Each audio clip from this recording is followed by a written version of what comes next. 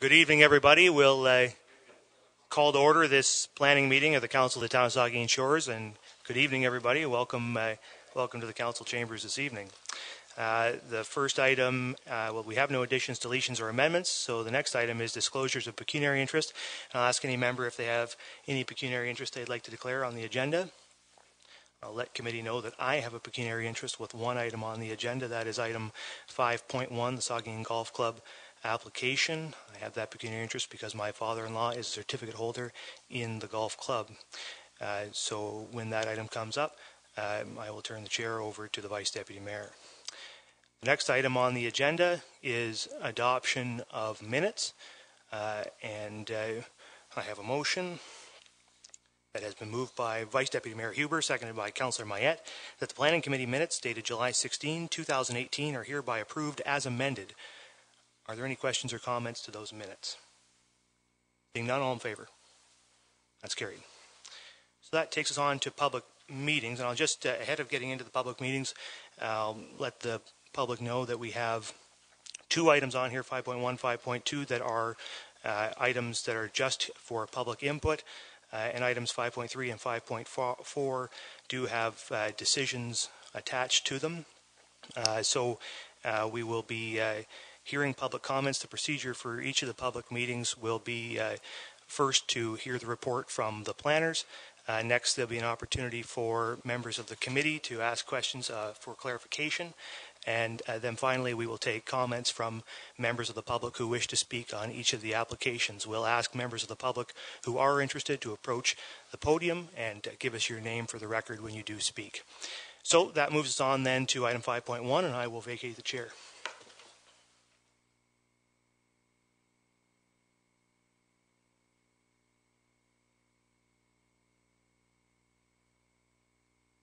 This is a public meeting for zoning application 34-18.44 from the Saugeen Golf Club. The property address is Bruce Road 3 and the Doll Side Road. And first of all, we'll ask the planner to make a comment. Okay, thank you. So the application is to amend the town's zoning bylaw. The lands are owned by the Saugeen Golf Course. They abut their operational lands, I guess, to the west, and they're proposing to create two lots. So this application is running concurrently with a Bruce County official plan because the underlying principle of use is through the Bruce County official plan, and the zoning more so refines the use of the land and in terms of the shape and form of what can go on the land. The Bruce County official plan amendment has not been subject to a public meeting before Bruce County's Planning and Development Committee, just an FYI. So this is the first public meeting of two on this application. This one, of course, is for the zoning. And just to give you a highlight, I guess, or overview of how the policy framework is structured for this piece of land. The underlying principle of use is through the Bruce County official plan. It's currently designated rural in the Bruce County official plan. The Bruce County official plan has a policy that says essentially no more than 3 lots can be created from the original crown lot.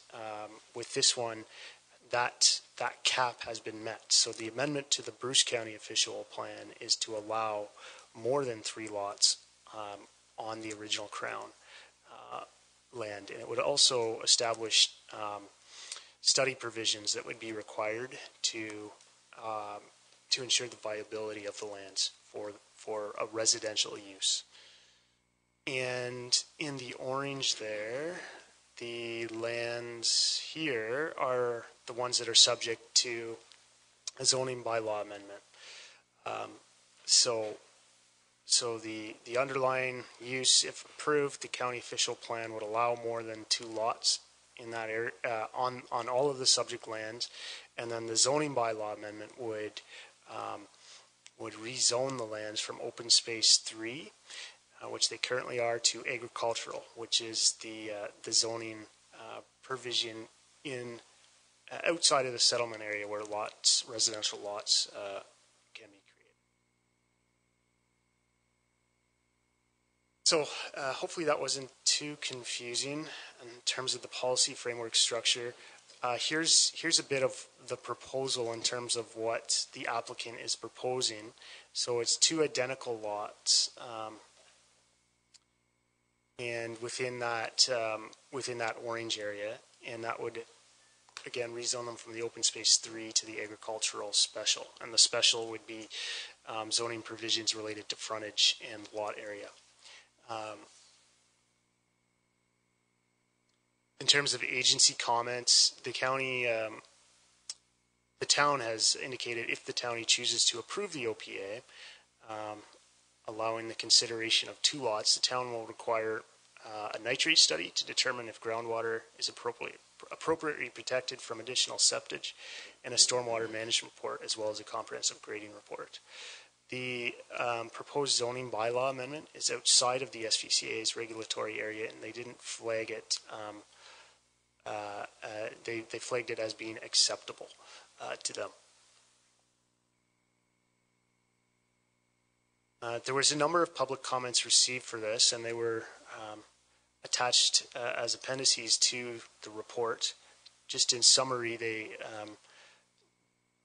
more or less related to impacts to groundwater, impacts related to agricultural, natural heritage impacts, drainage impacts, and general quality of life as a result of the proposed zoning bylaw amendment. So to recap, it's from open space 3 to agricultural special. It would allow the creation of up to 2 lots in conjunction with the Bruce County official plan. And those 2 lots, or the number of lots, would be determined through the various study requirements that will be associated with the official plan amendment, Bruce County official plan amendment, to establish the viability of the lots. So it may be that it's 1 lot, depending on what the studies come back and say, or it may be that no lots are viable. So it's creating the possibility of up to 2 lots, depending on the viability of the lots as demonstrated through the studies. But that's it.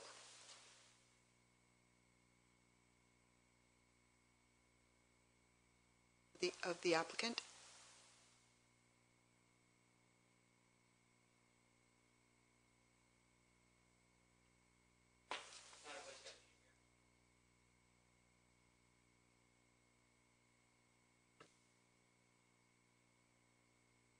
Now the red light is on. I'm old. Bear with me. Anyways, Madam Vice Deputy Mayor, members of council, and thank you for the opportunity. We have attempted to do our due diligence by meeting with the county several times on this particular application. And it is unfortunate that the Bruce County meeting was originally scheduled for August the 9th, which would have been excellent timing, 9th in the county and the 20th here, and you would have then already have had the decision from the county in front of you.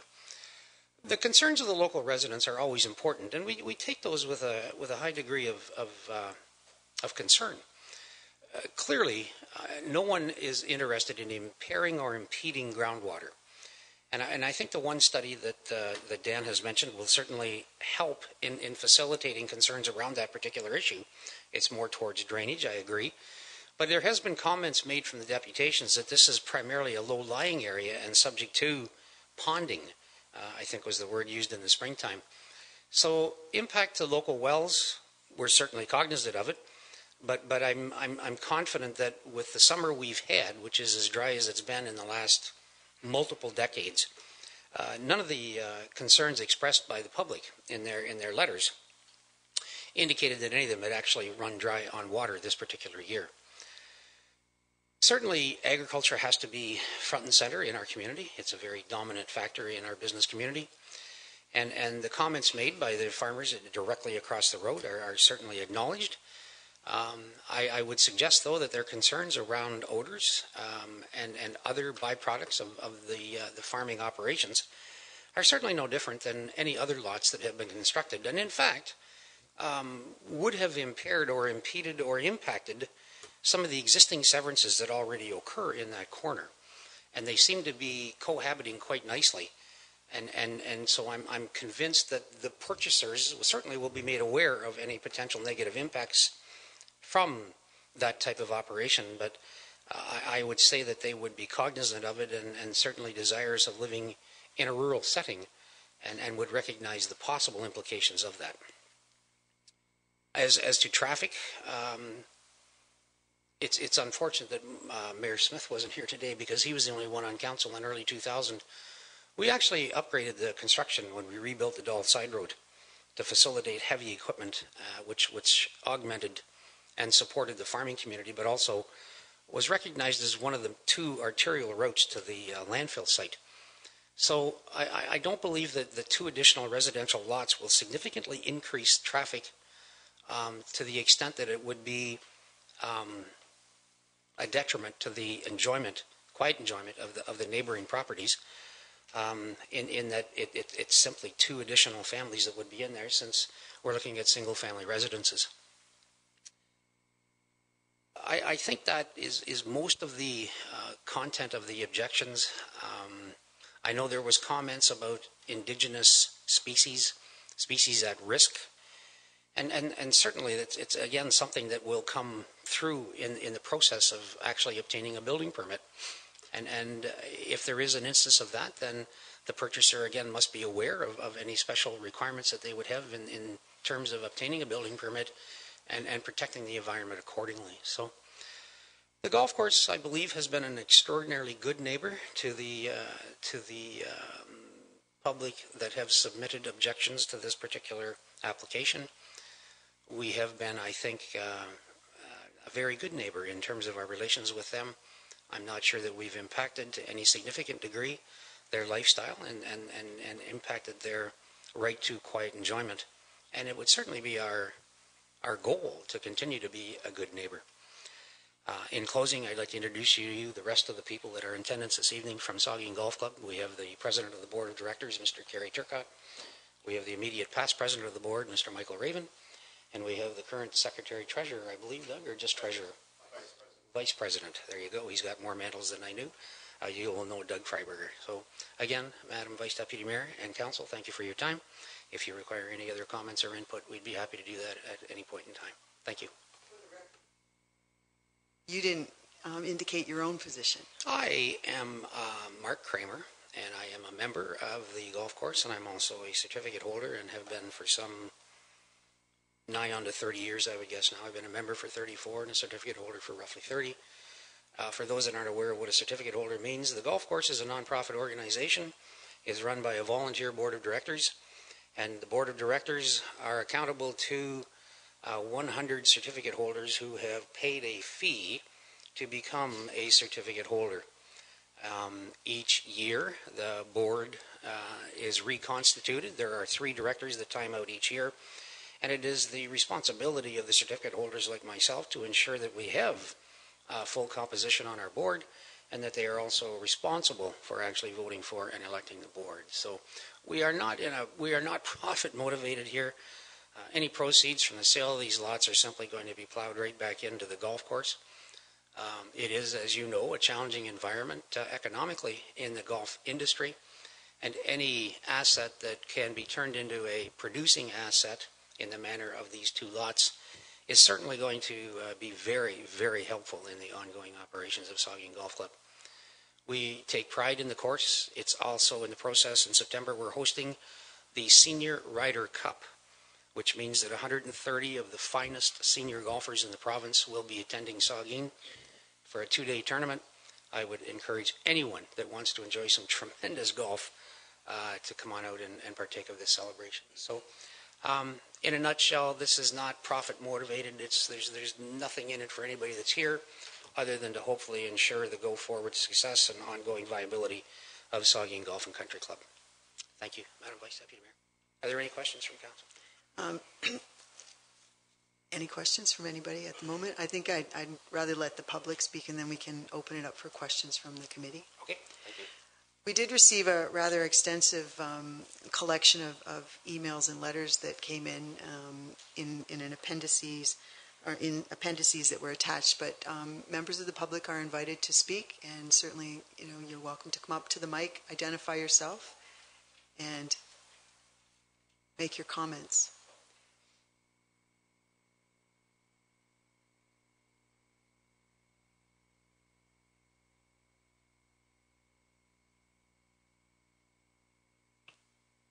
Good evening. I'm Wanda Jerzanowski, and I live at the corner of Dallside Road and Bruce Road 3. Good evening. The one question I had, and is it Dan? When the Crown put the cap on, when was that? You had said at the beginning.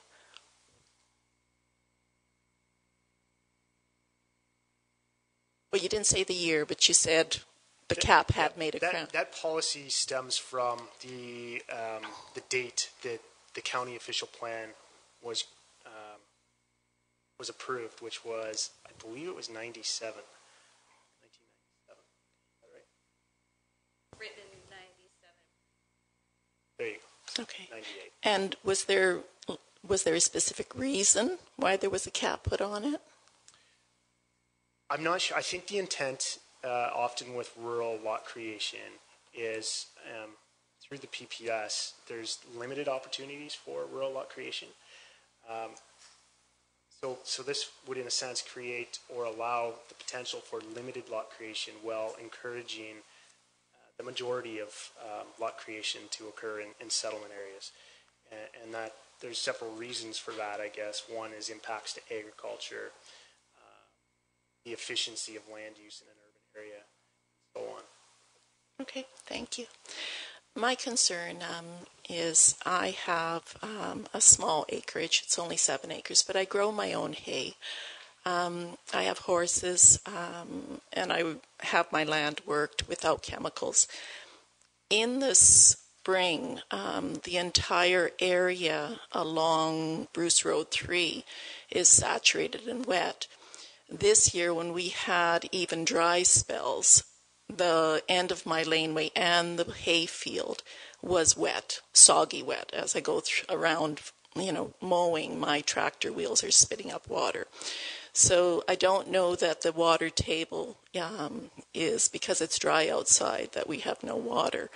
My concern is with redirection that my hay field, my property, will be subject to more water if the redirection of the water from that lot area happens. Additionally, I am worried about the species.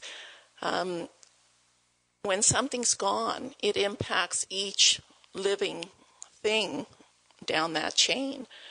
There are a number of reptiles, birds, four-legged mammals that live in that area and use that as a corridor to go from bush to bush. When you create lots just for the sake of increasing the viability and production financially to keep another business going, that's not enough. I know that the golf course at a public meeting a couple of years ago that I attended was proposing to make a subdivision off Bruce Road 3, and that never came to fruition. It was sort of an information policy. So I can't believe that these 2 lots now are a diversion because they didn't go through with the other to be able to finance the viability and continue keeping the golf course working.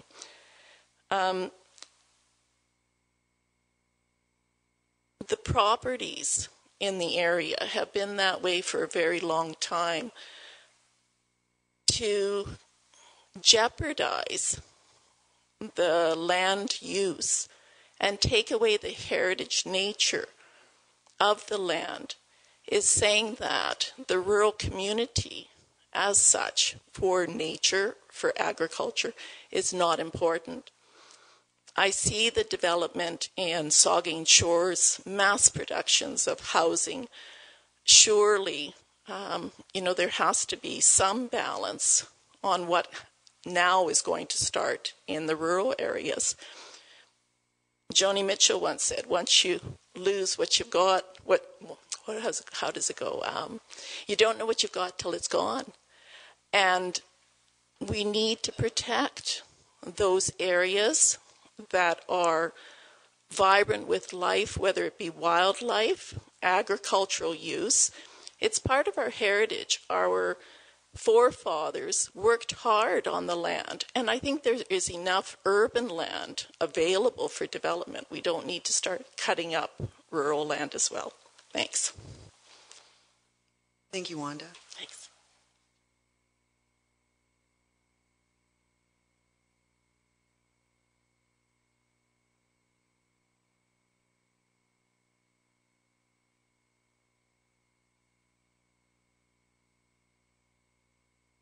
Good evening. I'm Doug Pedwell. I live at 244 Dollside Road, right across the road from this, and I do have a large number of concerns over this.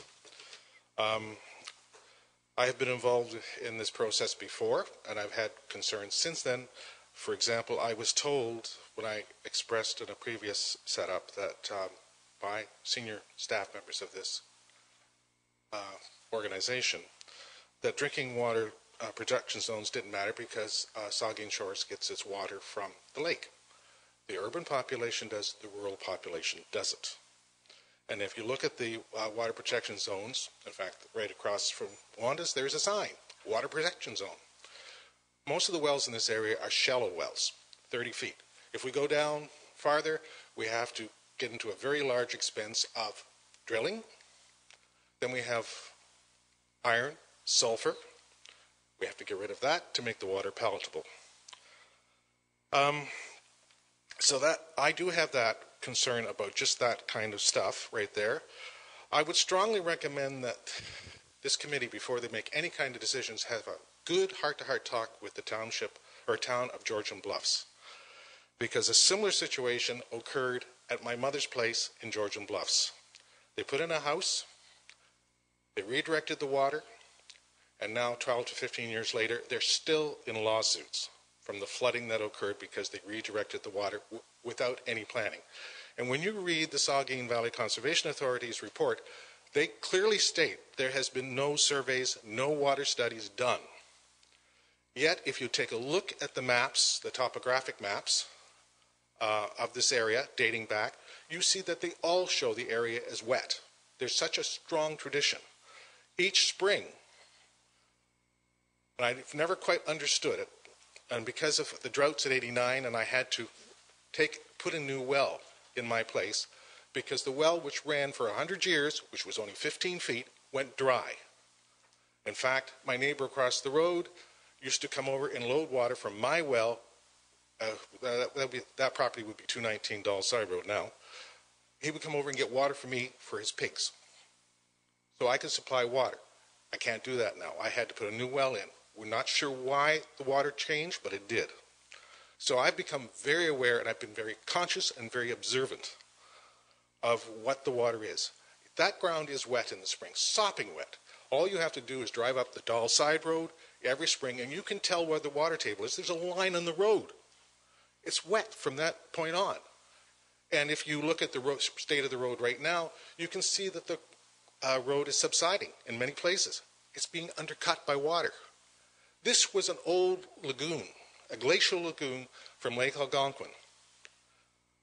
So this is a naturally wet area. And if you look at the map I submitted, I showed the drainage pattern. Sorry for the lack of artwork in that, but that's what I had to do.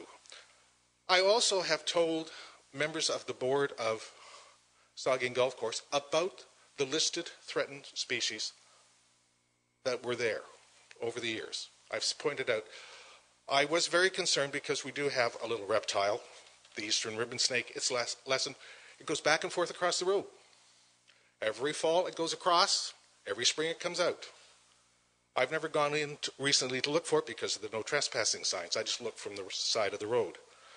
I also know that there are a number of species of birds that have been nesting there, and I'd like to thank the golf course. You have been a good neighbor. I also like the concept that you've left that grow, and with all the milkweed that's there, we have become one of the best butterfly nurseries for monarchs in the area. I can't believe the number we have. But what's the use of a butterfly? It only pollinates our food. So,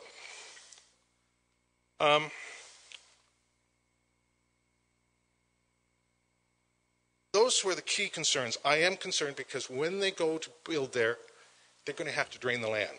Either that, they're going to have to dump a hell of a pile of dirt in there to put a house in.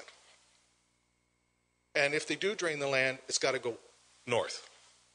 And the Sheehan's property is going to get even wetter in the spring than it is now, and maybe and stay a lot wetter than it is, which could impact on their pasturing of cattle. It could also affect the area across the road where grain crops are growing. Even though that field's been tiled, there are some years, and yes, we did have a lot of rain 2 weeks ago, and no rain for 8 weeks. I've been on water rationing. I haven't watered my front lawn since May. Well, I didn't water it in May. My front lawn died. Okay, I have to live with that. I have to keep track of the water. And I have to recycle water and that kind of stuff. If I'm going to do something in my garden, it isn't a sprinkler. I'll go with the little buckets and do it individually. So there's a pile of things that you have to look at. And you have to understand, you have not had any studies done. You do not know what the impact is. And when I alluded to Georgian Bluffs, that's exactly what happened to them. There were no studies done. Gray Sauble said, we don't see any problem. They built the house. They totally changed the water direction. And now they're into lawsuits and have been into lawsuits ever since. And that's something that you need to be aware about. Because in my comments, I said, if the water table's lowered, who's going to pay for my new well? And why should I pay? So think about it, because you could be leaving yourselves wide open, big time. So those are the key things. I am majorly concerned about water. I won't see the houses because I've got bush between me and the houses.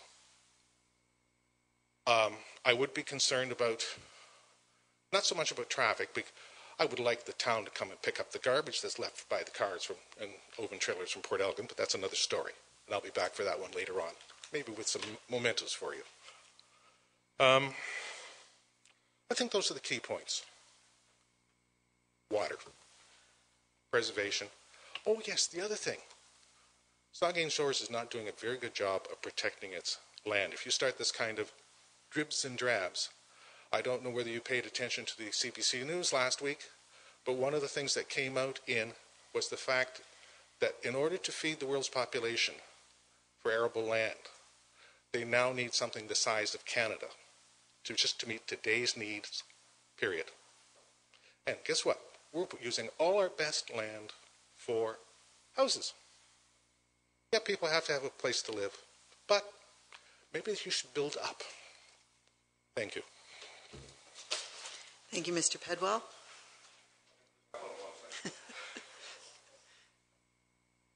Are there any other members of the public who would like to speak?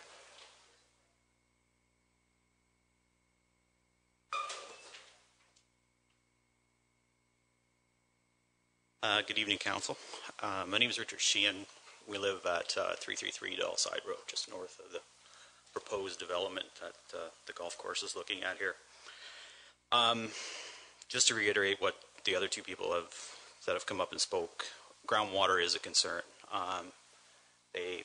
Folks from the golf course had mentioned that it hasn't been listed as in the letters that have come back, but it actually is a concern for anybody that lives out there on a ground well.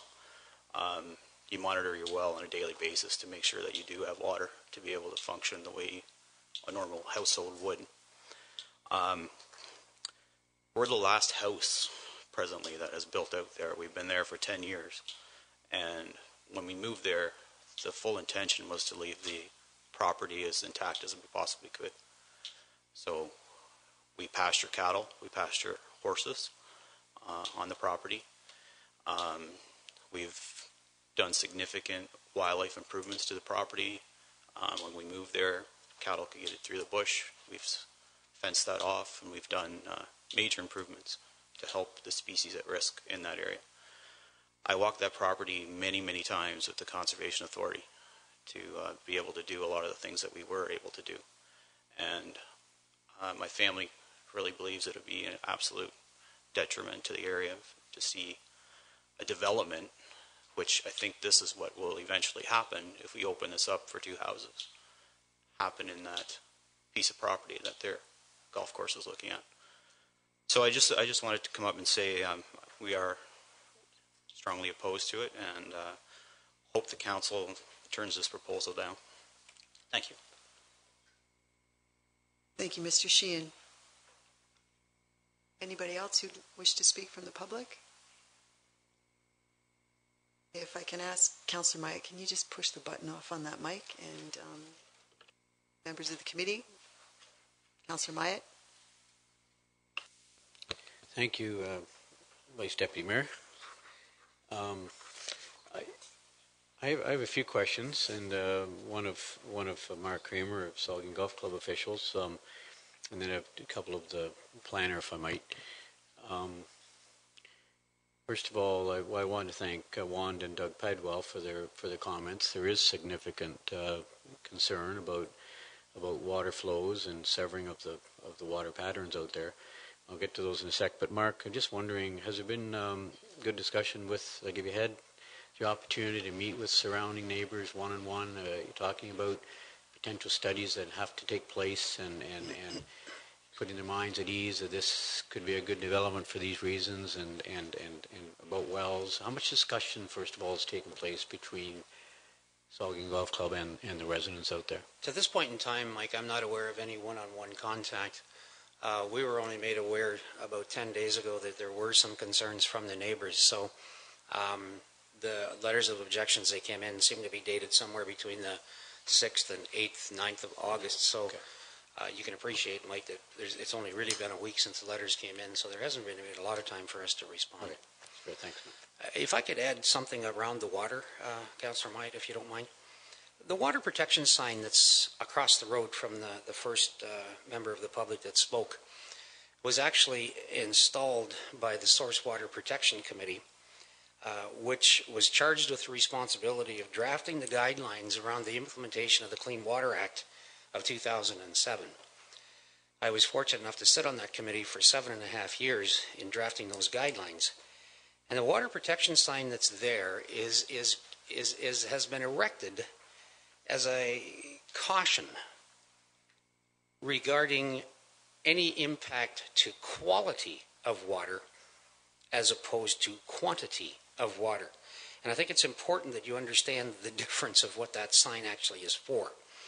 The Source Water Protection Committee, in drafting the guidelines around the implementation of the Clean Water Act, said that thou shalt not do certain things within defined parameters of existing wells. So that sign is there to protect the wells of the existing residents in that area, not having anything to do with quantity, but absolutely focused on quality. And I think that's a very important item that people understand.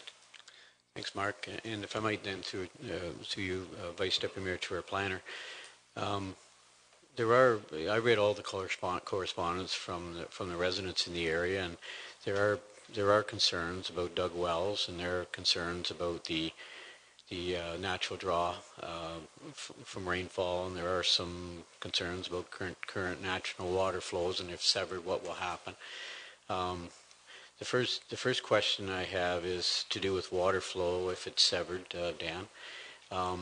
Will this be addressed? Any approvals? Any from your recommendation standpoint? That's the first question. Will that be addressed? I heard Mr. Pedwell say up in Georgian Bluffs there's a situation where, lawsuits are on the move up there, or have been in the past, or maybe still are. Certainly don't want to create risk, liability, damages to the town of Saugeen Shores. We want to be able to stay clear of that. So will this be addressed prior to any approval? And I just wondered the name of the study, Dan, if there will be one, and I'm assuming there would be, is addressing how dug wells in the immediate area may be affected as a result of these two lots. What does the study curtail? What does it include to ensure that the severing of any movement of water is not going to affect the residents in the area, with the creation of those two lots. Obviously, that's something that, in my view, needs to be addressed. So we need to protect the municipality. We don't need future lawsuits. So what's the name of the study? What does it curtail? And will we'll be addressing prior to any approval that where water flow severing may take place. So just explain that to me. Okay, thanks. I think you asked two questions. One on groundwater supply, and the other one on overland flow. As part of the Bruce County official plan, proposed Bruce County official plan amendment, the approval of a consent of the severance would be contingent upon the lots being demonstrated as being viable through a number of studies. Specifically, that would include a nitrate study.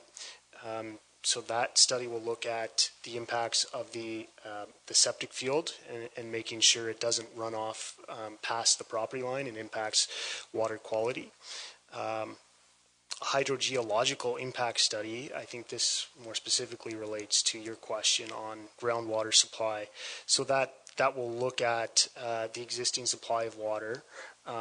It's conducted by a professional engineer using a prescribed method, which I'm not terribly familiar with, not being an engineer, but it would need to demonstrate there's a viable supply of water.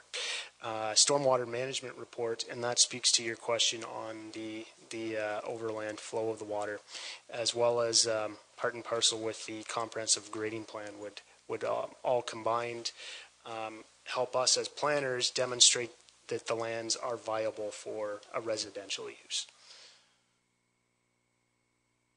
Nitrate, hydrogeological, stormwater, and grading are often done together, so three to four. Just as a follow-up to that, the applicant has their own completion of those, right? Are those reports peer-reviewed?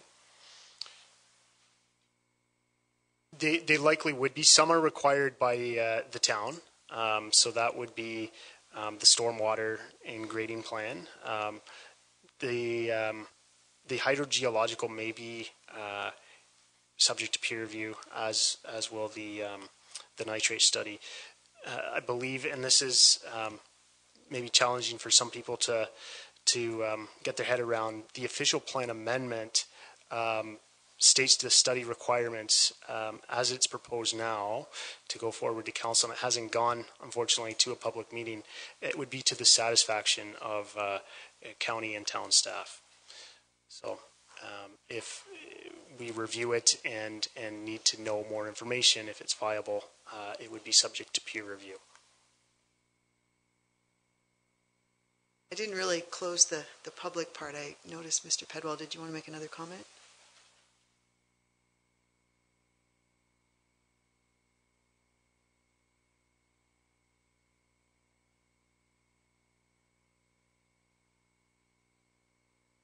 This is actually part of an answer to Councillor Myatt's question.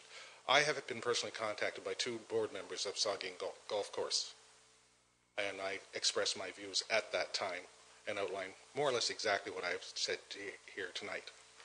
And the other thing I wanted to point out is I do have a very good handle on the geology of that particular area. The aquifer is actually fairly shallow. It's only down about 33 feet. So anything that can get into that will spread very quickly because it's almost liquid down there, if you can get into it. Thank you. Thank you.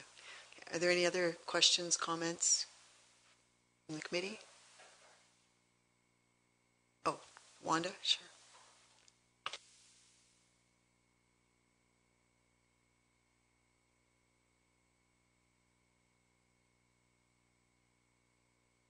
Thank you. Just one last comment. When we talk about quantity versus quality of water on the protection, I could understand what Mr. Kramer is saying on a general sort of political stance. However, when your tap is turned on and nothing comes out of it, water is our life. Thanks. Thank you. Councillor Mayette. Thank you, Ms. Chair. Looking at the aerial photograph here, and I think it was Mr. Pedwell said that the field certainly to the north of him, and I see there's fields to the east and to the west as well that are under agricultural use, and those were presumably tiled for drainage to make them viable for cropping and grain crops. When that was done, was there a negative impact on the quantity of water from the aquifer to the existing properties?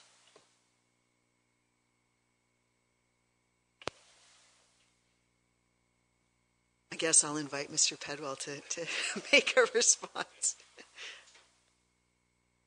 In answer to your question, that may have been part of why my shallow well went dry, but we're not sure because there were a couple of things that happened around the same time. I know that the field has been tiled twice, not the whole field. It's just where the grain crops are growing, and I have seen in August the combine stuck and up to its axles because the water flows. But then that was a wet year.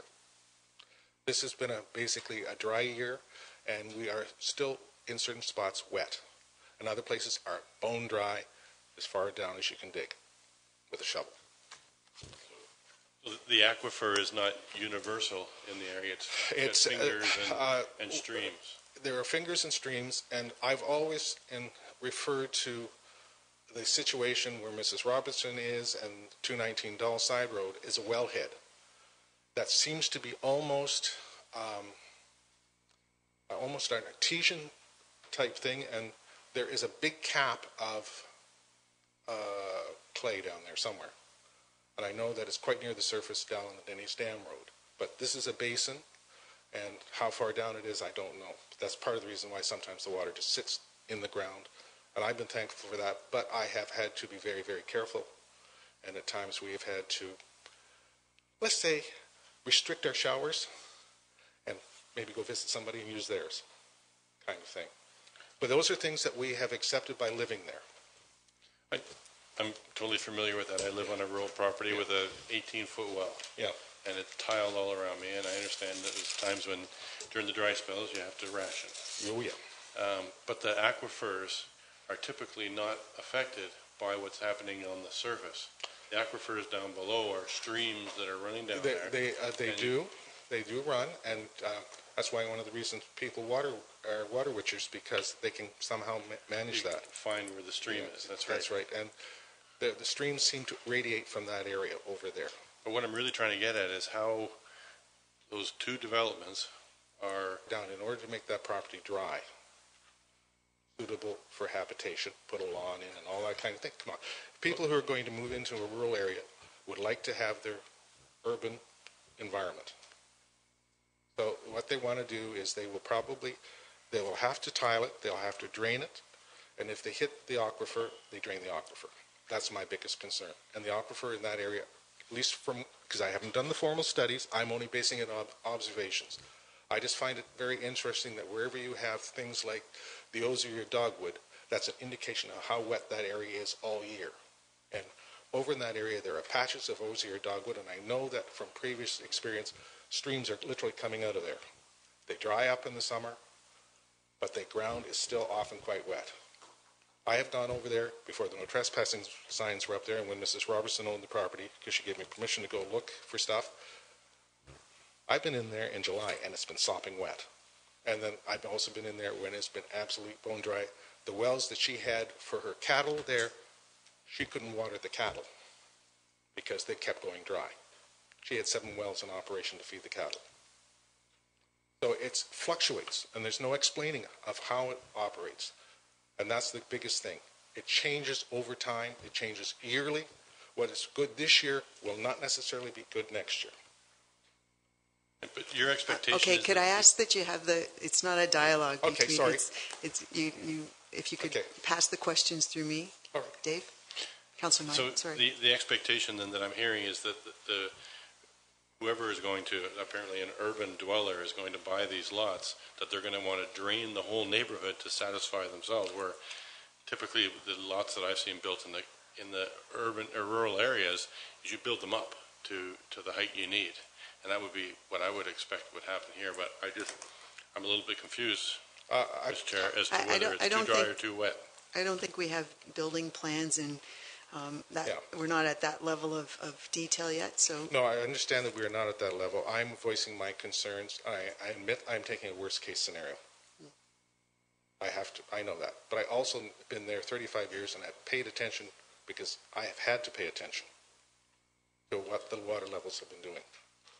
Thank you. Are there any other, Councilor Minaj? Thank you, Vice Deputy Mayor.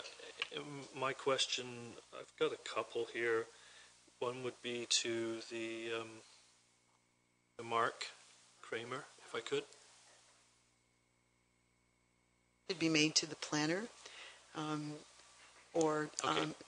you limit. I would ask the planner then, does the golf course organization have any other plans for future development that you're aware of?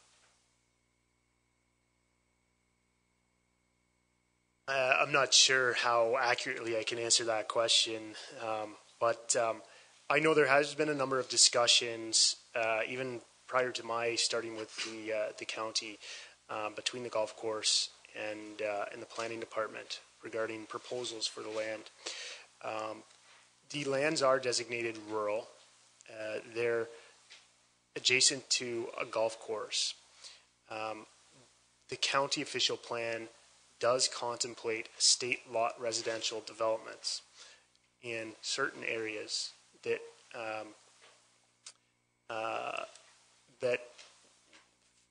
such as a golf course that have high scenic amenity value and so on, in limited sort of areas within the county.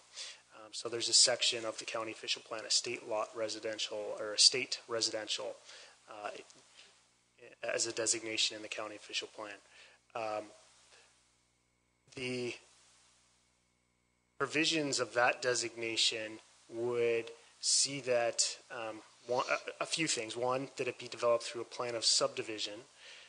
Two, it would be developed comprehensively. So we'd have a look at, everything in terms of servicing and so on.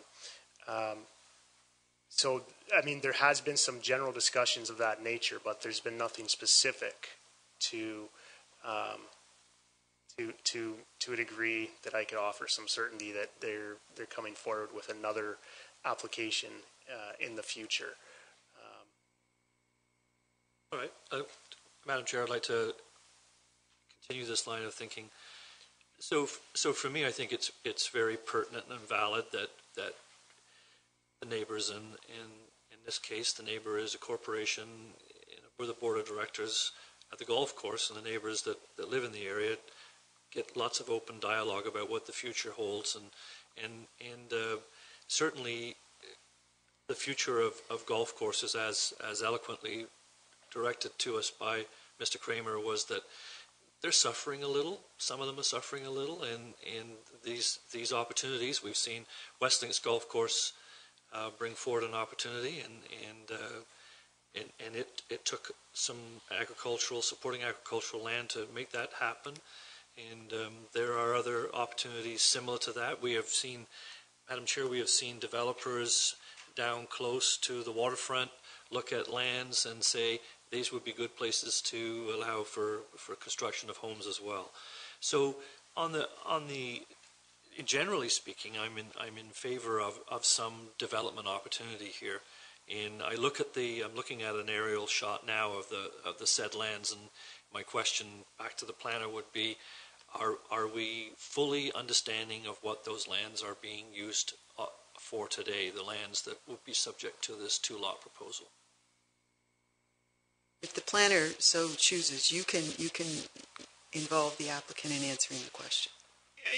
I think that would be fair to involve the applicant at this point, because I really don't have a sense of what their operational requirements or operational needs I guess are. more importantly, I'd like to know, it's an agricultural zoned piece of land, but is it and when was the last time it functioned as a crop or a livestock piece of property?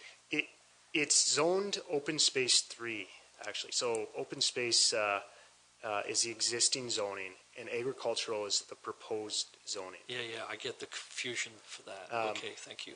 Yeah, and designated rural in the county official plan. So really, it's some bush land, some small crop trees, maybe some larger tree area. Maybe I do need to ask if I could direct that question to Saugeen Golf Club members. Yes, I think that would be fair. If I have one more after that. Thank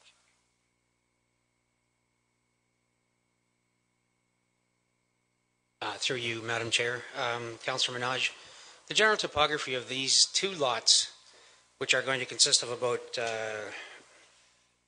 420 feet if you're old like me, 70 meters, 140 meters on the Doll Side Road. The general impression you're going to get upon driving and looking at these lots is that they are weed-infested, abandoned farmland. There are multiple weeds, as Mr. Pedwell has already indicated, which has its useful purpose in terms of butterflies and birds and other flora and fauna. At the back portion, there's a gentle rise of what is primarily sand that would rise to about 25 feet above the basic level of the front. These lots are 280 feet deep, roughly, Councillor Minaj. So there might be 50 feet at the back of the lots that contain a mound. Those mounds contain primarily scrub pine trees and other conifers. The land hasn't been farmed per se. I don't believe in quite some time. The last agricultural use of that, I believe, was grassing of cattle. Ironically, it isn't zoned agricultural now, right. Councillor Minaj. And I think it's important you remember that we're not taking land out of agriculture. We're actually putting it back in. And so the open space is the current zoning, and the lots right now have. I think I'm safe to say I was born and raised on a farm, Councillor Minaj, so I understand farming and I understand rural life. And I've also lived with a well for 20 years.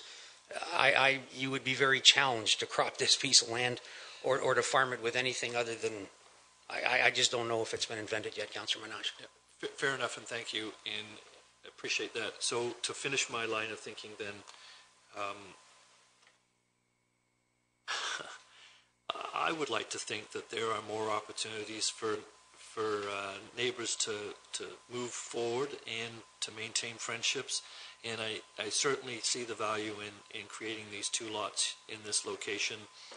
I do also fully recognize the need, and I'm asking the planner if we can entertain, whatever that takes, some kind of hydrogeological study. And I mean, I get that these things can be expensive, but is there a way to say, predicate on this decision that we don't impact?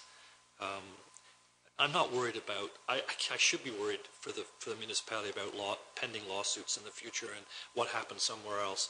But I think that it's a prudent step to say maybe this process requires some kind of study that says something along the lines of the water exists at this level, there's lots of it, there isn't enough of it, some rudimentary information, as opposed to we're grasping at straws and we don't have any information other than eloquent delegations that are saying they know.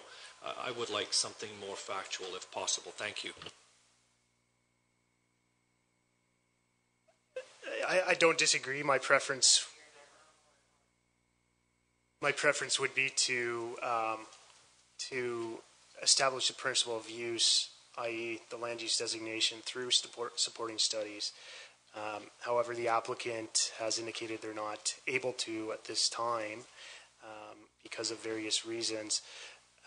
So in bringing this forward, the study requirements are conditional, or the consent that would create the lots are conditional on the studies being completed to the satisfaction of county and town staff. So that's, not typically how we would proceed with an OPA.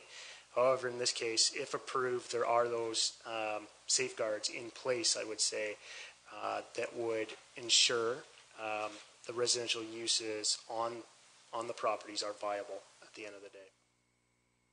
Thank you. Councillor Matt. Thank you, Ms. Chair. One more question for the planner.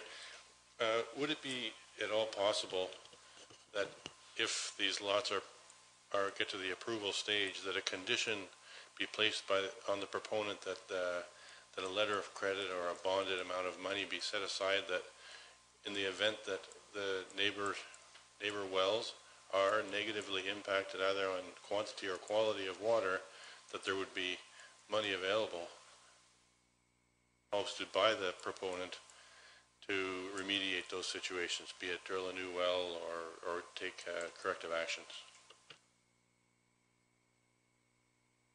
That's certainly something that we can look into and maybe get back to you. I'm not familiar with a similar instance of that condition being applied to a sort of rural consent. I mean, for a subdivision and something along that lines, it's more typical. So short answer, I don't know offhand if that's possible as a condition right now, but I will certainly look into it. Okay, I think we'll move on in the agenda. I'd like to make sure that everybody who has a particular interest in this file, ensure that you complete the sign-up sheets. I believe they're outside the door. Name, address, email address, so that you receive a further notification. This meeting tonight was just to collect information. Has a question that I have for the planner. There's been a couple mentions of these new signs that we've seen around town about water protection zones. Perhaps you can give us a comment in the report about what those signs actually represent, because there are some in various locations now. It would be good to know why they're there and what they mean. So thank you very much, and I will now invite the Deputy Mayor back to the chair.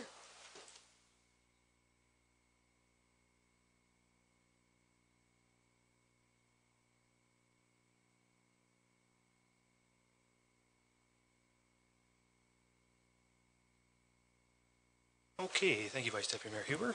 So that moves us then on to item 5.2, which is a zoning bylaw amendment with regard to the Lamont pit. So we'll turn it over to the planner for your report.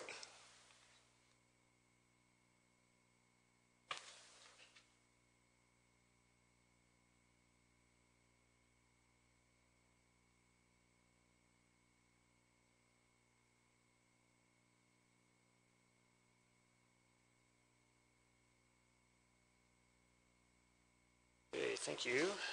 So this is a zoning bylaw amendment for the Lamont pit. So it only encompasses the purple area here, not the entire property. This is the area that is under active, operates as an active aggregate pit right now, and is in the process of going through a rehabilitation plan through the Ministry of Natural Resources and Forestry. So there's kind of a mixed bag in terms of surrounding uses.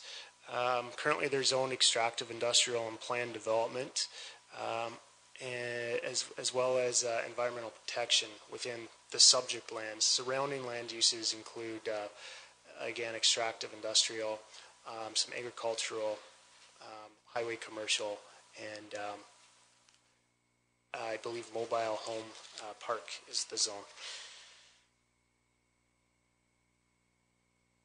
So the proposal is to rezone the lands from extractive, industrial, agricultural, and planned development to open space and environmental protection. The proposed amendment will permit a portion of the former former Lamont Pit lands to be redeveloped into a sports field complex.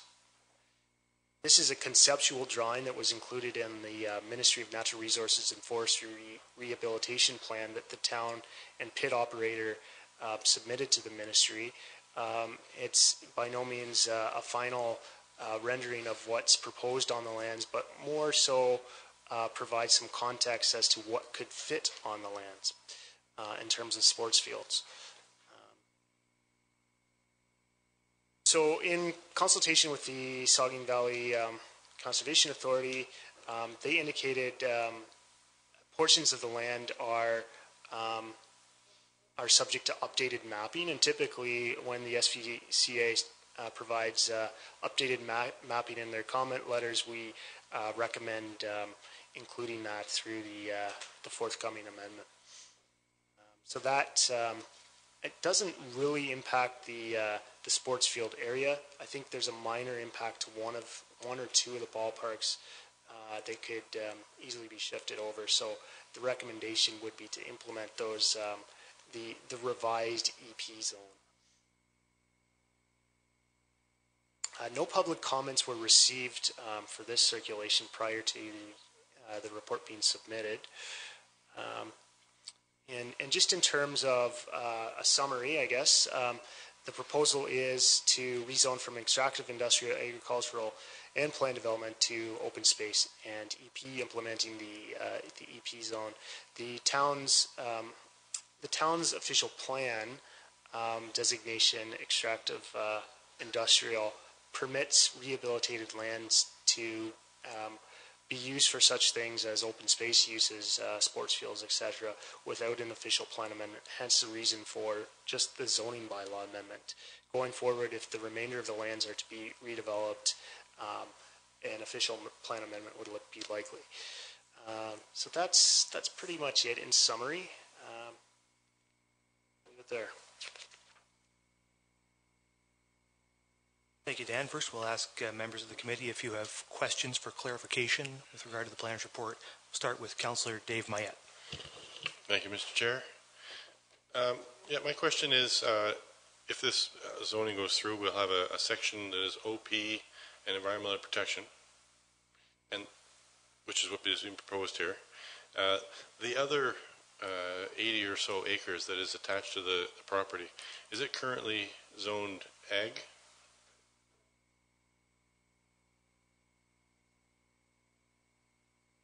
Yes, it looks like it's zoned. Oh, there's some extraction there too. Okay. Yeah, extraction and EP. Yeah. Okay. So it would still be a bit of a patchwork of different zoning. Yes, and planned development. Sorry, yes. So there it is. There, planned development, extractive, industrial, ag, and then EP. All that's ag is that little triangle down That's there? right. Yes. Oh. Yep. Wow. Okay. Thank you. Okay, are there any further questions for clarification? Then we'll move on to the public input portion of the meeting, and we have, yep, go ahead, Joan, if you want to go first. Make sure when you come up to the microphone to state your name for the record. Joan Johnson, my husband and I have property right across the road. I didn't come prepared to say anything, but I am concerned what difference it's going to make to our property. We have 92 acres across road and we farm it. I would like to be informed, kept up, and not by internet. I don't have internet and I'm not getting it. My freedom. We also have land on the same, all over 7. So we're going to be hit by both what happens to that golf course and what happens to this. Spent a lot of money and gone without a lot of things to get this. I'm interested in what is going to be a lot of people. Joan, could you just speak into the microphone? We're just having a little trouble hearing you. Thank you. So I am concerned on what is going to happen and what you're going to change and how much more you're going to build. So It'll be too late to talk soon, so I am having it now so that I'm kept well informed. Okay? Thank you very much. And of course, if you do want more information, make sure to sign the sheets on the outside of the room. So that if you want to be kept up to date, make sure to sign that sheet. But every time I ask things, they say, well, you can look on internet. Yeah. So nobody informs me of anything anymore. So I miss a lot. Sure. Okay. Thank you. Thank you very much, Ms. Johnson. Further comments from members of the public? Are there any further comments from any members of the public? I don't see any. Okay, well, that will conclude then the public input portion then. And are there any other comments from committee members? The Vice Deputy Mayor. I had two questions, one for the planner and one through you to the CAO. I am curious to know, do you have an indication in your notes of when you did mail out notices specific to this application? I'm surprised that there wasn't any comments, positive or negative, because it certainly is an interesting application. And did you send them, within the radius, or did you extend a little bit further because of the distances involved between properties in that part of town?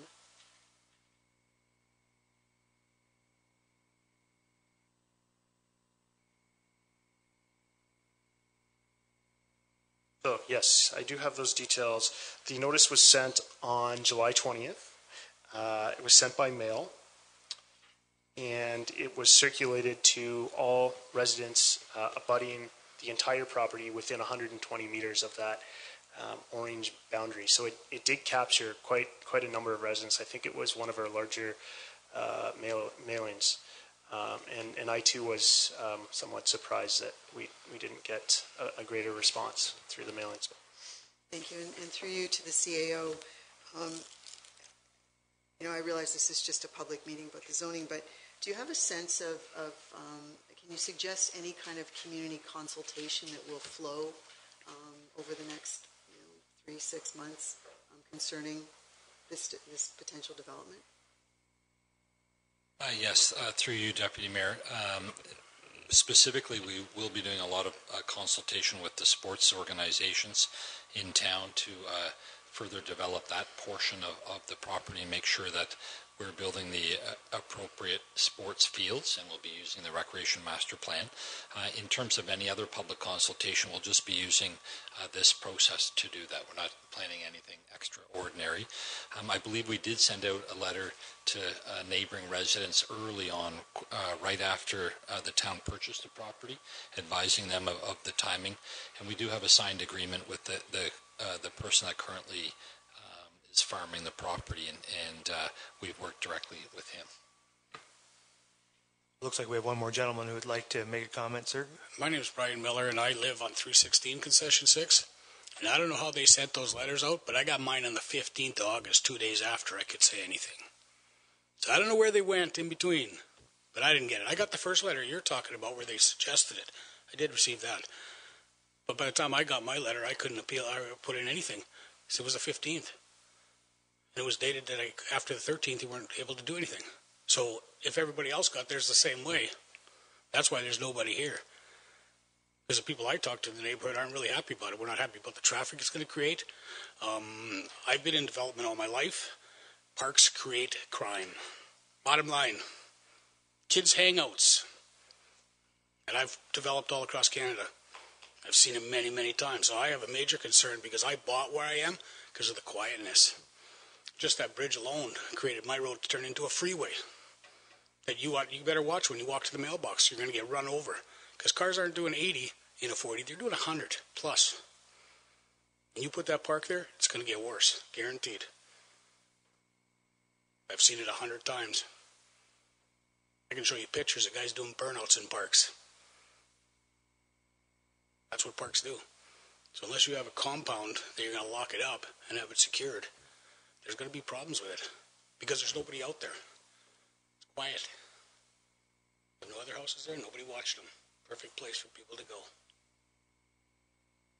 That's my concern. Thank you very much.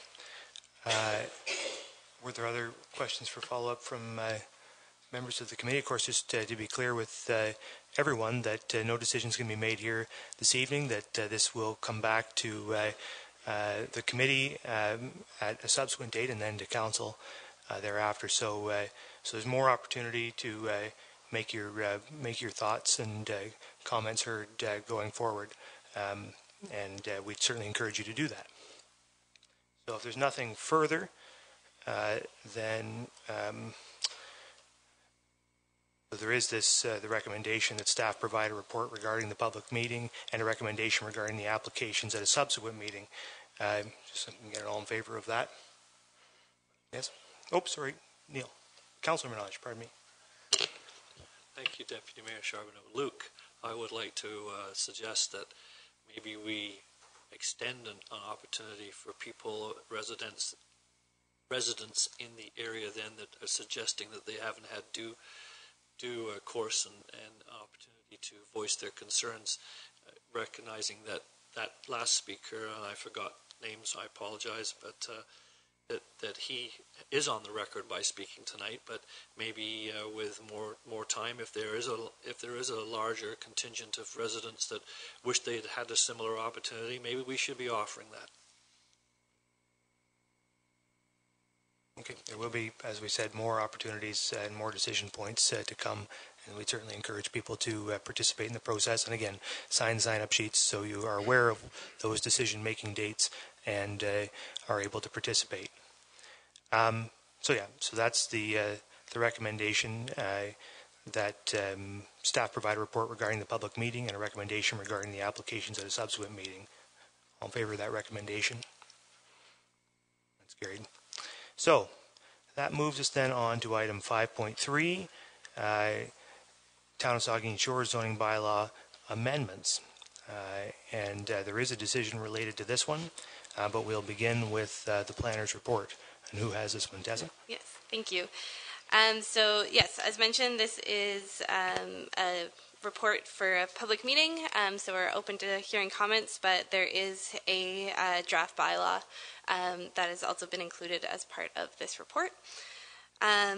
So I apologize, there's no presentation for this report. It just really didn't lend itself to a slideshow, being a housekeeping amendment.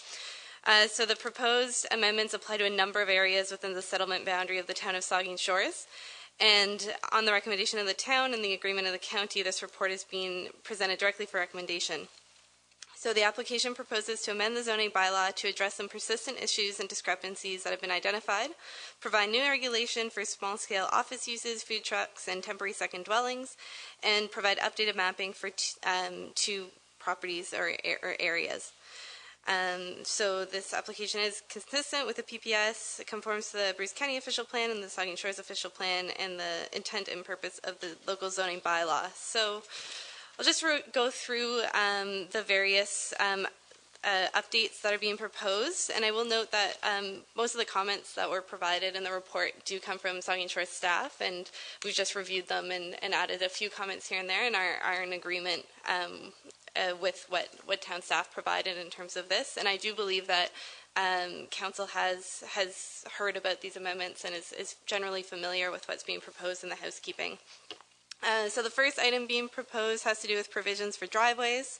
So during the last round of zoning amendments, staff wished to include a provision to include 50% of the area of the front yard on residential lots to be devoted to parking. This would align with the amendment to approve to allow a maximum driveway width of 50% of the lot frontage. So currently, the maximum area of a front yard allowed to be permitted for parking is 40, and this would add it to 50. So it just brings that all in line. So those two provisions are in line with each other. For item number 2, temporary second dwelling on the lot. So in the past, there's been times where a landowner wishes to construct a dwelling on a property and continue to occupy the existing dwelling until the new one is complete, kind of have a base for that construction. This has been done through a temporary use zoning bylaw in the past. Now, staff have proposed to allow for a second dwelling on any land within the town provided a lawfully existing dwelling is on the lot, and such existing dwelling is to be removed upon the completion of a new dwelling. So this is generally happening on large lots where there's room to allow 2 dwellings at any one time. Such allowance would be regulated by an agreement with the CBO and the landowner to ensure that the dwelling is removed in a timely manner. And just to clarify, despite the regulation applying to any land within the town, the new dwelling would still need to comply to the particular zoning bylaw for that lot. So it would still be subject to all the zoning provisions, or would need to apply for an amendment in order to allow for any sorts of change to that. Item 3 has to do with the exterior side setback in the R2 zone. So this is basically just to match the R2 zoning with the R1 zoning for the exterior side yard setback.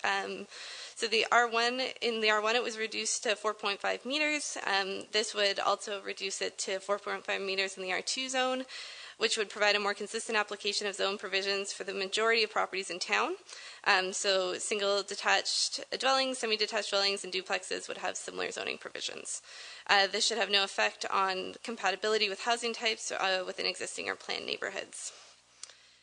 Item 4 is lot coverage in the R3 and R4 zones. So with higher density residential demand growing in the community, we've observed a number of issues with some of these higher density lots. The town zoning bylaw has not been adequately allowing for lot coverage issues to be efficiently addressed, particularly with townhomes. So every single townhouse development that has been brought forward has required the developer to amend the lot coverage provisions in the town's zoning bylaw, and every application has been approved. So there is an issue here. This is due to a function of how interior lots are designed within the townhome unit, so they don't have a side yard, so they can never really meet that minimum lot coverage. So the setbacks are still met, but the interior lots have a higher coverage than is allowed. So staff proposed to increase the permitted lot coverage from 35% to 50%, as this will allow for more flexibility in housing design to meet housing needs for all ages and in environments typically found in the settlement area. This 50% would be applied to each lot as a maximum, not as a coverage requirement. So it's anticipated that the end units would still have a lower coverage than that 50%, as is kind of the typical design of a townhome, but those interior units would now meet the bylaw. Item 5 allows for provisions for food trucks in the commercial core. So pursuant to council's directions to better regulate food trucks in the commercial core, staff proposed a new provision in this core commercial zone, which outlines the land use requirements for obtaining a license. For the purpose of amending the zoning bylaw, staff proposed that food trucks are only permitted in the core commercial zone on lots that do not have any vacancies, must not occupy more than 25 square meters, including any space for serving, lineup, signage, etc., and are allowed for special events. And town staff noted that further regulations would need to be included in an update to the business license bylaw. And then item 6 is new uses in the institutional zone. So as we know, the Bruce Power MCR project is ramping up, and businesses have indicated their difficulty in obtaining office space in Saugeen Shores. So there is new office space kind of coming down the pipeline, but a lot of it hasn't yet been constructed to meet demand. So staff have proposed the inclusion to permit limited small-scale office spaces, so rental space in the institutional zone, and have noted that there is some availability in municipally owned buildings that could be converted to office space to meet this kind of need in this moment. In terms of the 2 mapping updates, I'll just go over those really quickly. So the one is for lands along Fenton Drive from 47 to 59 Fenton Drive. So these lots have been connected to full municipal services, and so the zoning can be updated to reflect that, so they no longer require any special provisions for septic placement.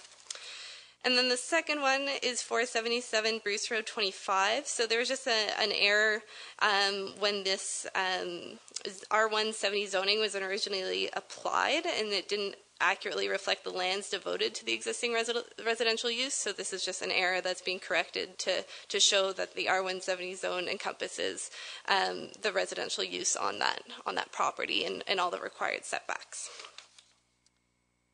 So just in terms of what we've received in terms of comments, we didn't receive too many comments from agencies. The Saugeen Valley Conservation Authority asked for clarification on the any lands element of the second temporary dwelling, and so I think I've explained that it would still need to meet the bylaw, so it wouldn't be included in EP lands without any kind of amendment to that. There were no public comments received on the housekeeping, and so with that, I do recommend that the housekeeping be approved and the bylaw forwarded to council for adoption. Thank you very much, Tessa. So first we'll turn it over to the committee for questions of clarification. Councillor Matheson. Thank you, Mr. Deputy Mayor, and through you. Item 5, will that be grandfathered in case we do have any food vehicles that are already within the core commercial? As far as I know, there hasn't been any discussion about that, but about grandfathering in, so I'd have to check with Saugeen Shores staff. If I don't know if there is any existing issues that would need to be addressed. It certainly, they could qualify as sort of grandfathered if they could qualify for a license, but they'd have to demonstrate application of both the legal non-conforming provisions of the Act and compliance with the business licensing bylaw of the town. The Vice Deputy Mayor. Through you, perhaps to the clerk or to the Director of Development Services, are we confident that the language in item 5 represents the intent? And what I'm getting at is number C says, for the purposes of special events. Is it defined in the bylaw that special events are activities on public property, or would this also include a promotional activity put on by a business, which could be considered a special event? I have another one. So does special events capture more than just events on public property? Through you, Deputy Mayor, the special events are directed towards the public events that are approved by the town of Saugeen Shores, and that'll be coming forward in a business licensing amendment. So we're hoping to have that to you on Monday night, next Monday night. Okay, and the other one are only permitted in the commercial core zone on lots that do not have any vacancies. What I understand that to mean is that the lot has to have a building, a structure on it, and have a business active in that. Am I interpreting that correctly?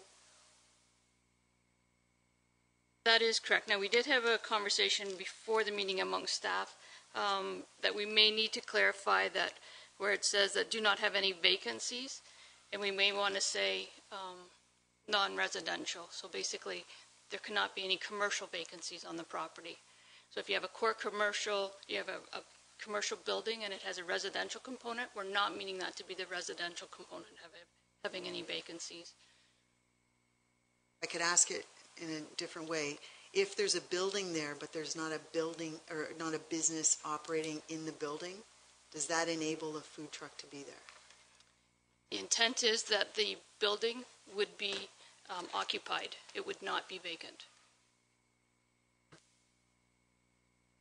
Further questions for clarification? I would just follow up on that question to the clerk.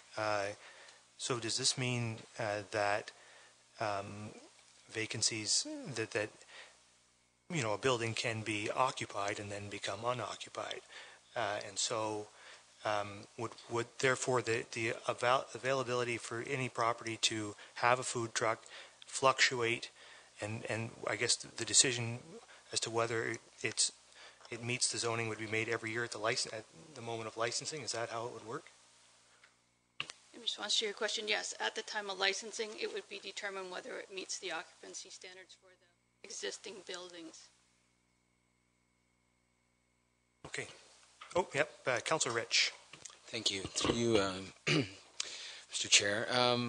So, as opposed to kind of talking around it, in Southampton, there's a Max Milk, and there's a food truck out front. Does that get to stay, or does it go? Through you, Deputy Mayor, I think what was explained from the planner was that if at the time that the or through J, sorry. If the business, the food truck, is currently operating in accordance with the business licensing bylaw and the zone provisions, and it continues to operate and just needs the business license to be extended into the next year, it would be considered legal non-complying, and it could continue. If there's nothing further from committee members, we'll open it up to members of the public. Are there any members of the public who would like to speak to any of these zoning bylaw amendments contained in this report?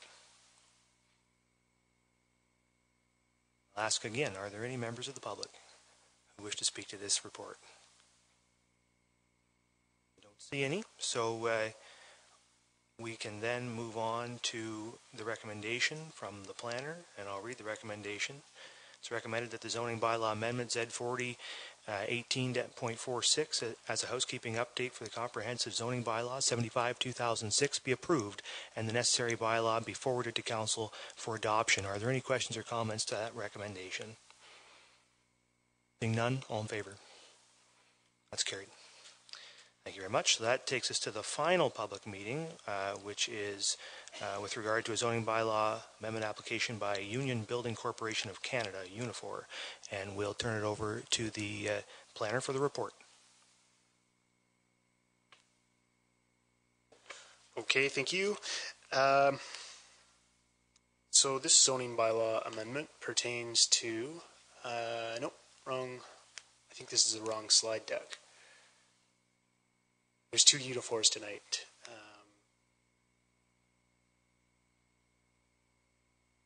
This is for 441844.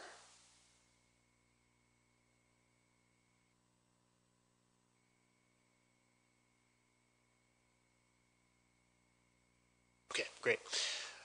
Okay, so this zoning bylaw amendment pertains to a small section of land on the Unifor campus proposed to be rezoned to environmental protection special. So that would be a special provision for a non-enclosed roof structure over top of the stairs.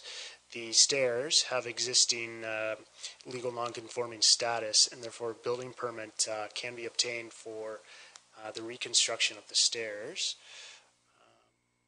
And here's a map of the proposed zoning. So it more or less follows the width of the trail and existing stair structure, 7 meters wide.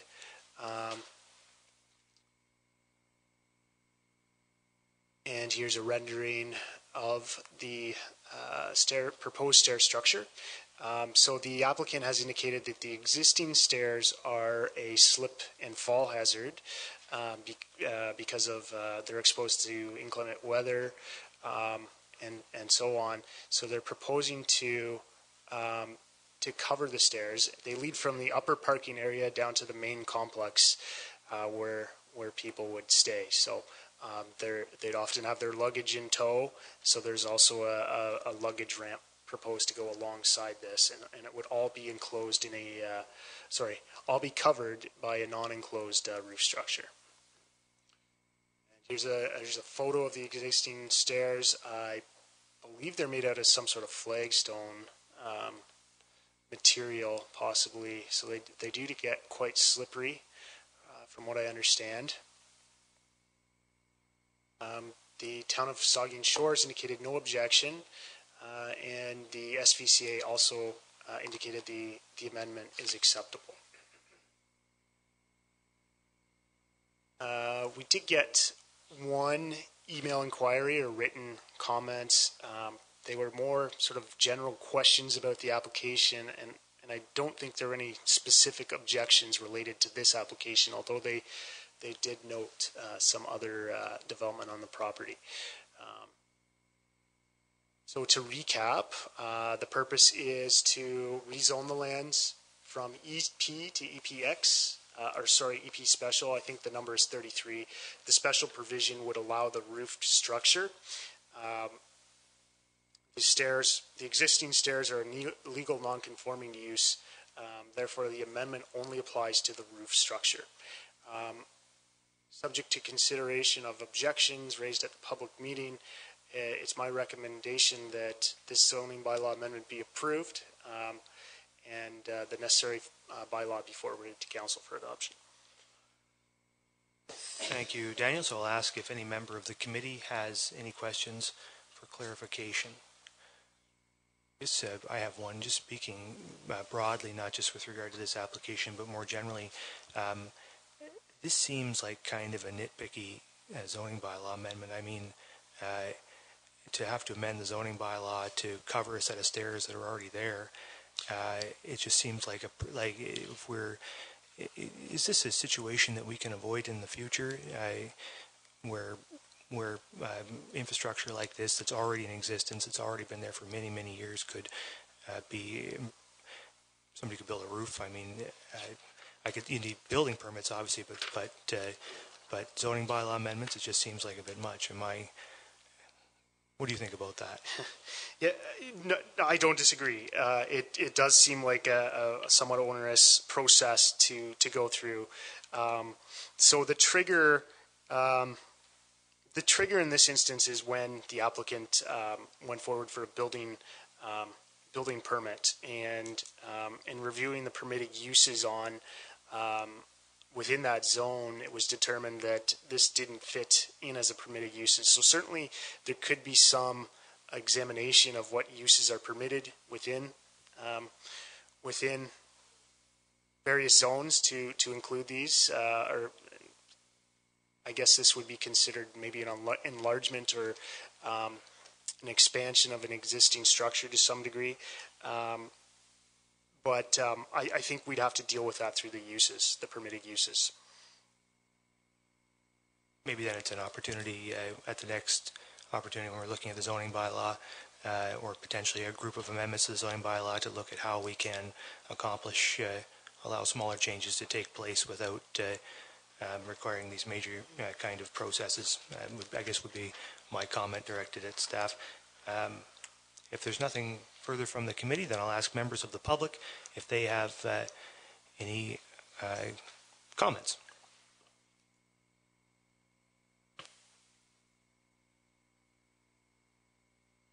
Yes, good evening. My name is Ron Davidson. I'm a planning consultant representing Unifor. With me here tonight are Jim Elliott and Jeff Schnarr from Unifor. Yeah, this is really a simple matter. And it's really about health and safety. We've got a set of steps. They are broken. Dan's picture didn't show the pylon that was covering one of the broken steps. So they want to replace the steps and at the same time put a roof over top. It is in the hazard zone, but the Conservation Authority has said they have no concerns whatsoever with putting the steps over it. That's all I have to say, other than I would respectfully request that you follow your planner's advice and actually approve this tonight, so Unifor can move forward in fixing the steps and putting the overhead up. Thanks. Thank you. Are there further comments from members of the public? I don't see any further comments from members of the public, so we will. Everything's coming up roses here. The lights are coming back on and everything. So we'll go to the recommendation. If I can find the recommendation. So, recommendation that zoning bylaw amendment Z 4418.44 be approved, and that council of the town of Saugeen Shores adopt the draft bylaw attached. Any questions or comments to the recommendation? Seeing none, all in favor? That's carried. So then that takes us on to item 6, Committee of the Whole. We're moving now into Committee of the Whole and 6.1 delegations, and we have 2 delegations on this evening. And the first delegation is from Greg Schmaltz, the president of the Port Elgin and Saugeen Beachers organization, and with regard to the Unifor parking lot, Mr. Schmaltz.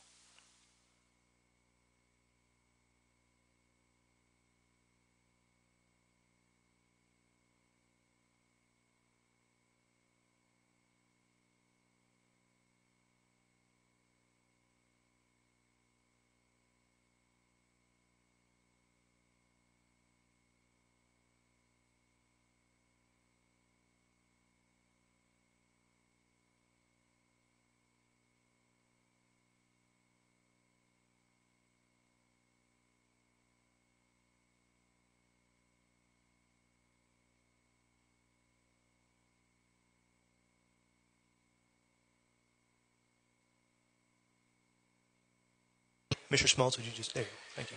Residents living in this immediate area expressed concerns on this proposal besides the fact that the proposed use is not consistent with the intended uses described in Port Elgin's official plan and zoning bylaw for this land. I read the consultant's report, and I'd just like to comment that any resentment that he could be referring to is based upon a proponent going forward without due process and any permits.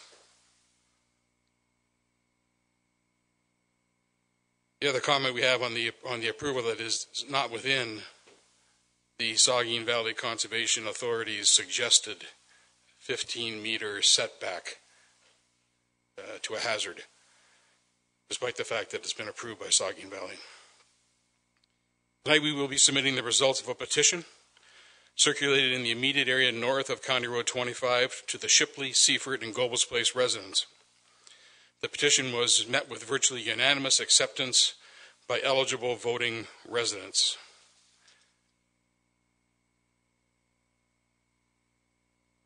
We have 83, plus myself, and my wife is 85, residents who have put their names and signatures to this petition.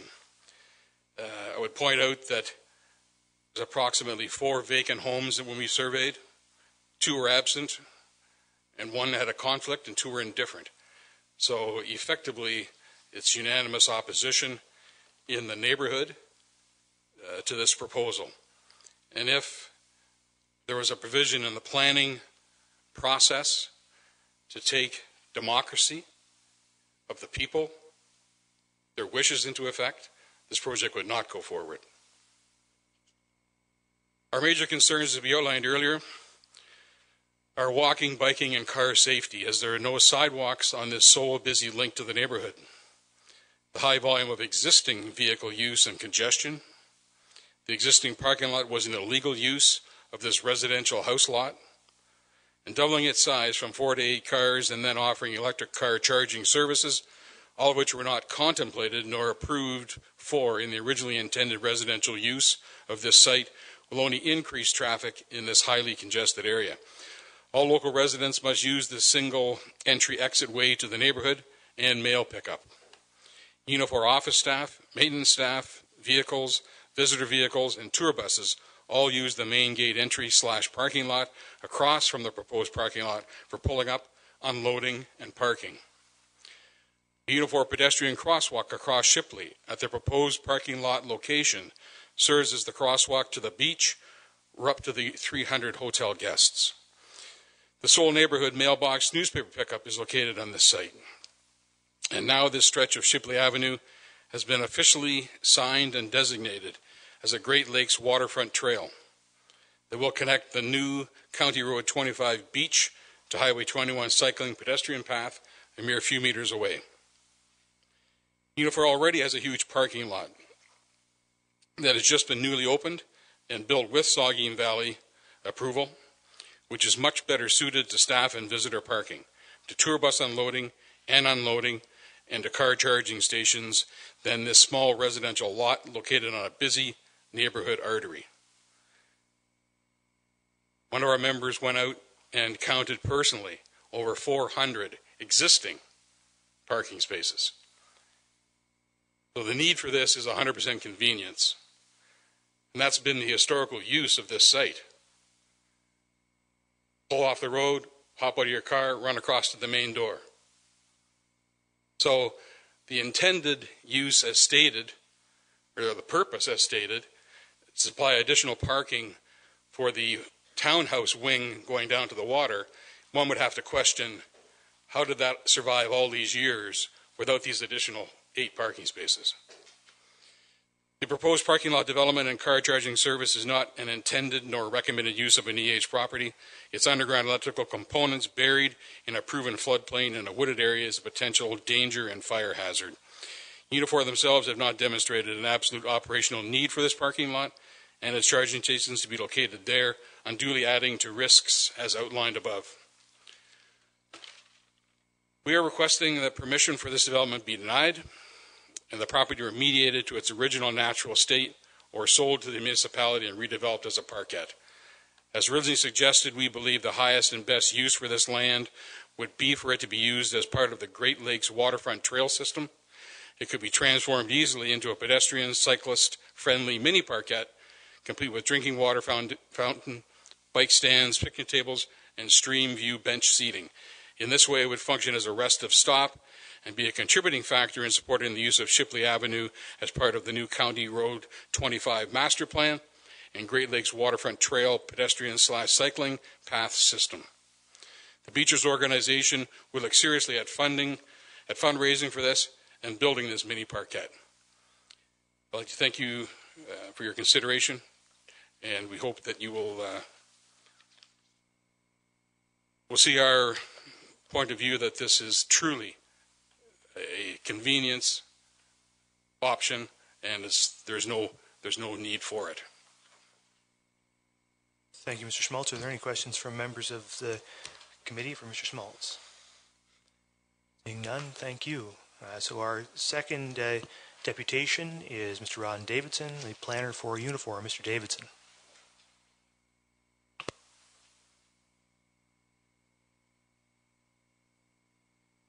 Yes, good evening again. I guess I forgot the first time to also tell you how great it's been standing before you guys for the last few years. So I guess if we're doing music quotes tonight, yes, Greg's right. You can't always get what you want, but to continue with that song, I believe it goes, if you try sometime, you'll find you get what you need. So we're hoping we get what we need here tonight. Just a few comments that to follow up from the last public meeting. There were a lot of concerns, and I put those, my responses that were, I got a lot of assistance from the folks at Unifor in designing a letter dated June 28th back to the county planner, and I think through your clerk, Linda, she has forwarded that on to you. Greg made mention of the fact at the onset there of my letter, which talks about some resentment towards Unifor. I think that's the case.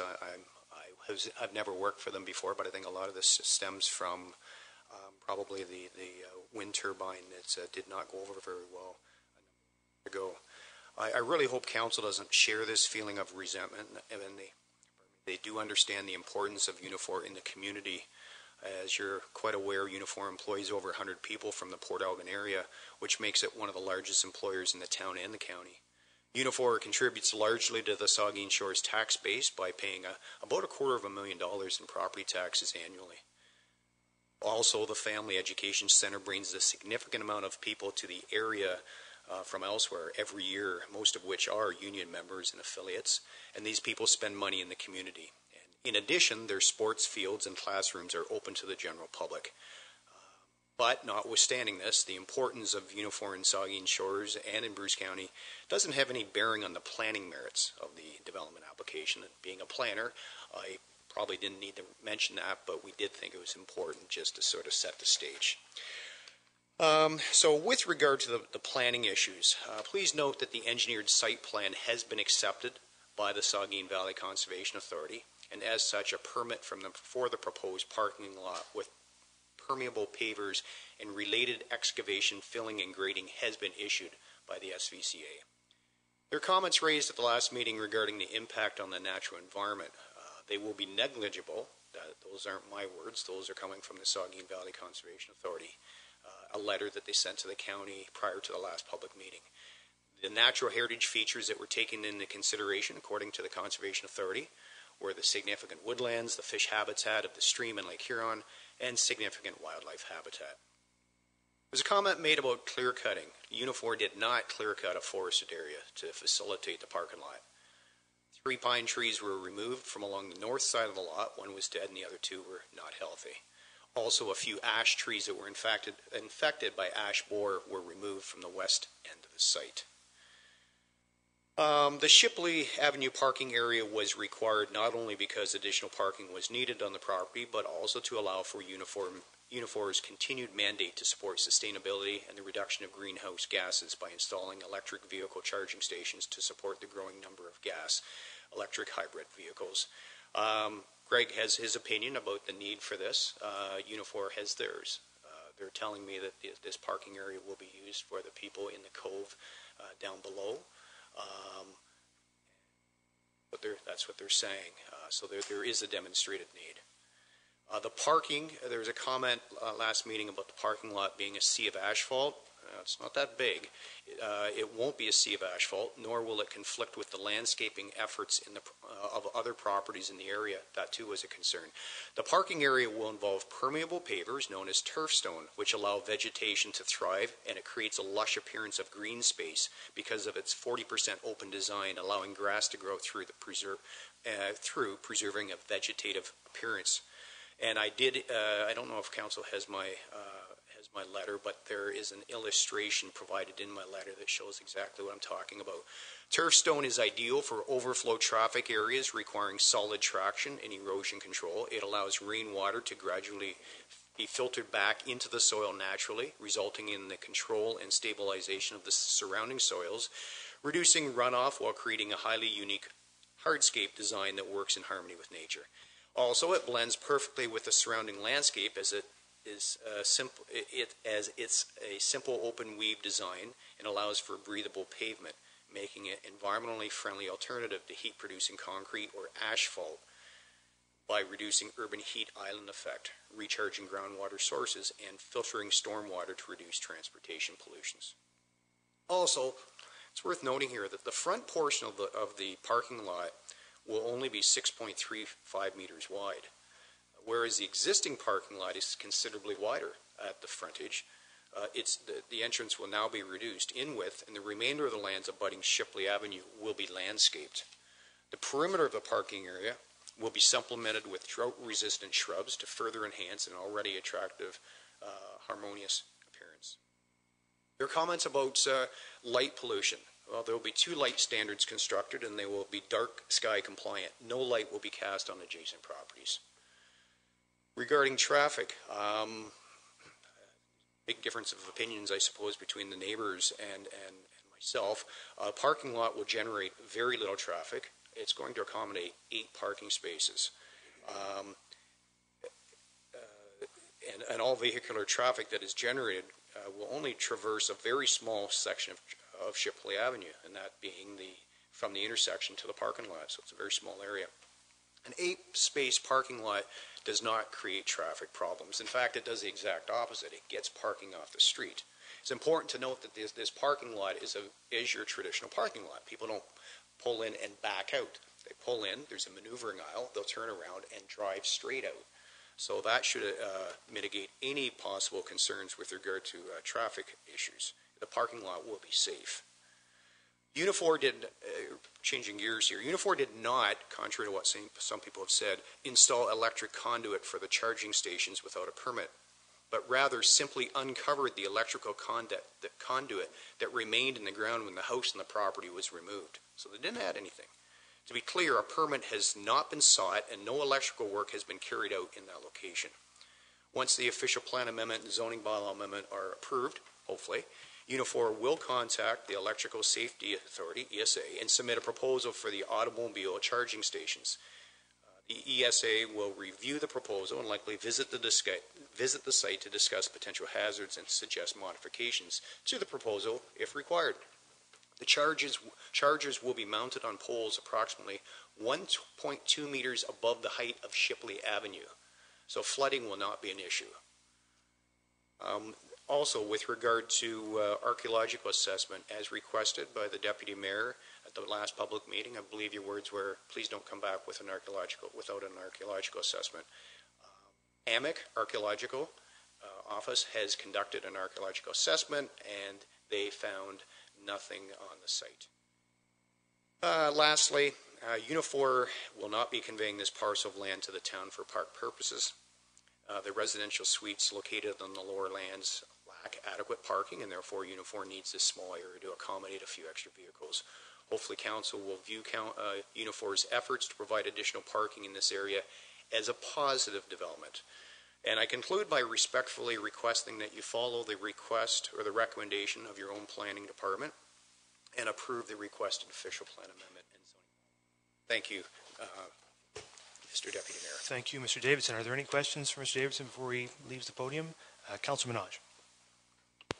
Thank you, Mr. Deputy Mayor. Yes, so Ron, as you know, I sat with you while you presented for 2 days at the OMB hearing on 510 Market Street. So I respect your abilities and concerns. So I set myself up here thinking that if in fact we end up voting this down, we're going to end up at a OMB style hearing in the future, or LPAT tribunal. So I'm going to ask you some questions here so that I can better maneuver what happens at the next LPAT tribunal, if you don't mind. Go ahead. I'll do my best to answer it. So I'm sure you will. So do you believe this development request is legal non-conforming? Do I believe that the existing parking lot is a legal use? No. Well, so if I could, please, Mr. Deputy Mayor, what existing parking? This is an existing residential lot, is it not? Sure. I wasn't being smart. I'd like to be clear that you understand. Is there a difference? Is this an existing residential lot, or do you believe this is a legal non-conforming parking lot? Okay, if I may. Okay. So it exists in the fact that it's been there for 11 or 12 years. I'm asking myself, is it a legal non-conforming use? And the answer is likely not. If it doesn't conform to the zoning bylaw, then... It's an illegal use then? Sure. It's currently an illegal use. And that is why we're here. Okay. Just to be clear, through you, Mr. Mayor, or Deputy Mayor, we're not making an application for an extension of a legal non-conforming use.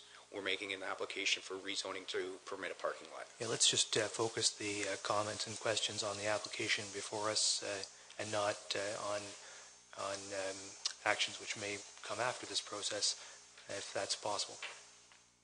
I understand what you're asking.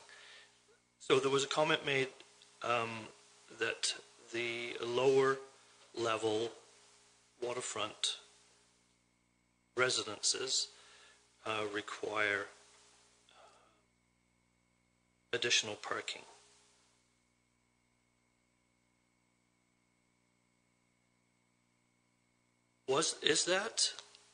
Can you define how many residences there are, how many people would be expected in those residences, and what the existing parking lot requirements have been for the past 20, 30 years for those residences? No, I can't. Mr. Deputy Mayor, if you want somebody else from Unifor to attempt to answer that question, let me know. I'm asking it, Mr. Deputy Mayor, because it's context. We're having a planner state at this forum in our council committee of the whole that it's necessary for this parking lot to be developed because there is insufficient parking spaces on a development that stood for almost 30 years, as best of my knowledge. I'll allow somebody from Unifor to speak to it, but I would just say that we've moved past the public meeting stage on this, so I don't want to get into a situation where we're having a lot of people asking questions in the audience. But if Mr. Davidson, if there's somebody here in the audience who you feel can answer that question, by all means, have them do that. I guess what I will say is when I have a client approach me and tell me they need a parking lot because they need the parking, I don't question their motive.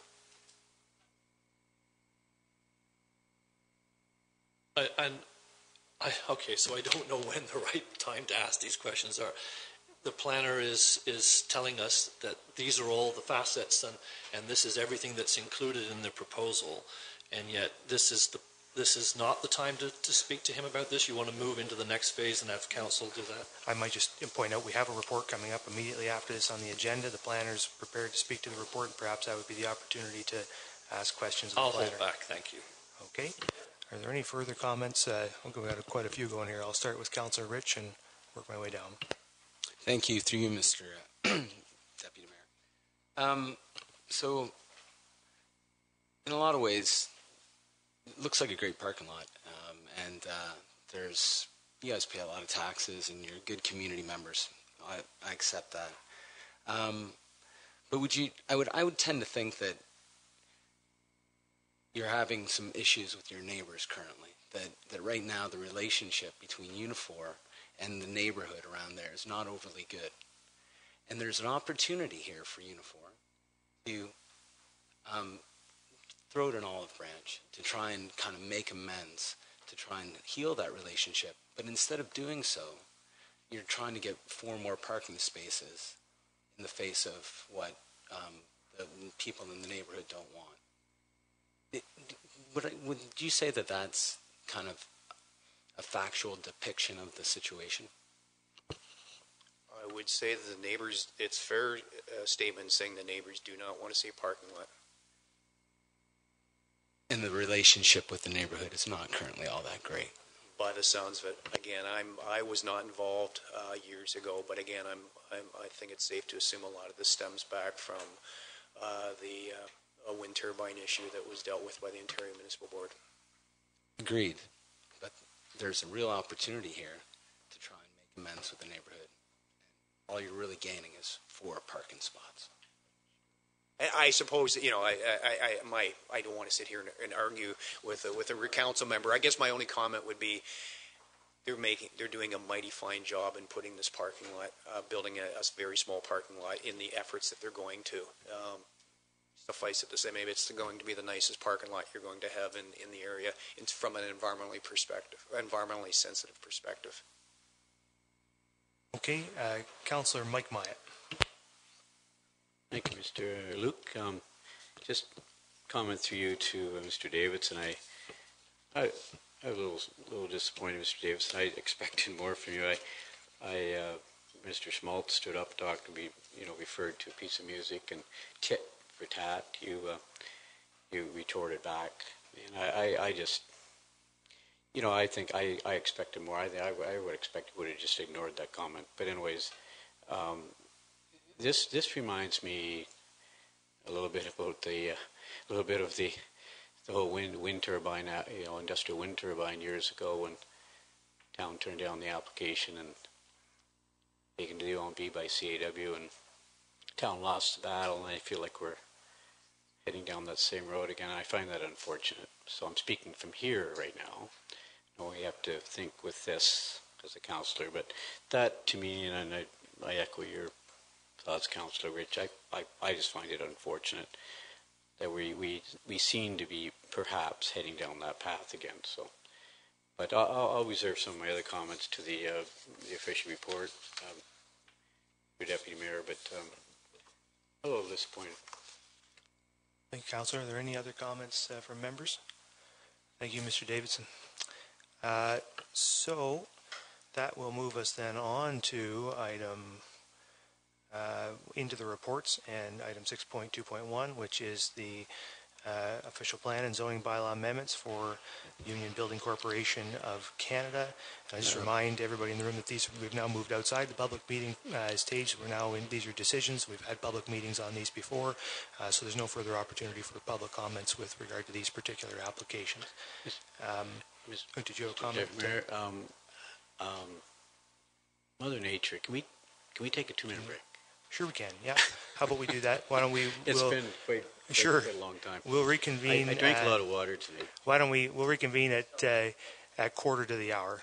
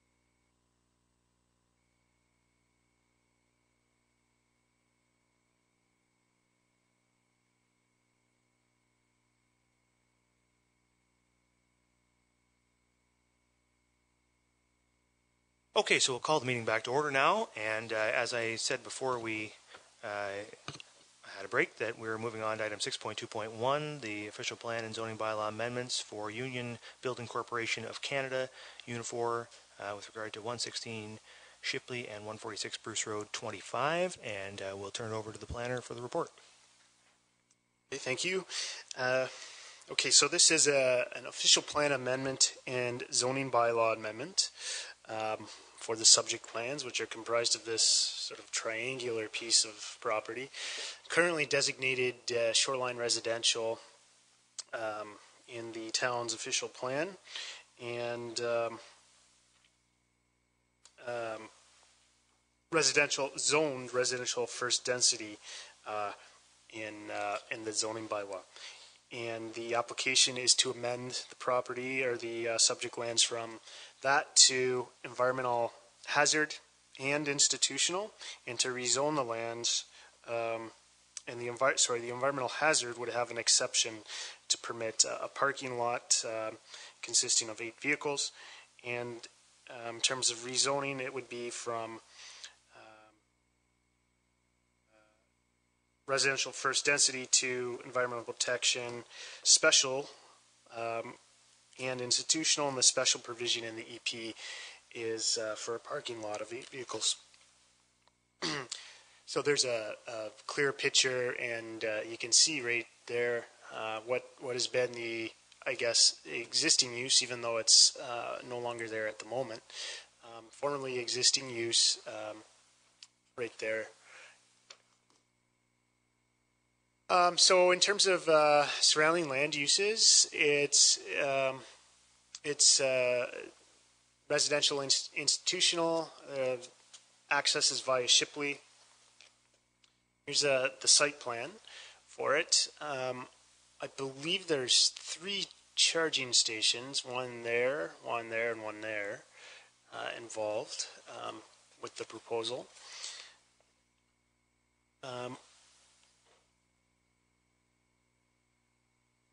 So this is the proposed official plan amendment schedule. So the purpose would be to redesignate the lands from shoreline residential to environmental hazard exception. That's the hashed marking there. And as well as institutional, which would be the lighter hatched marking there.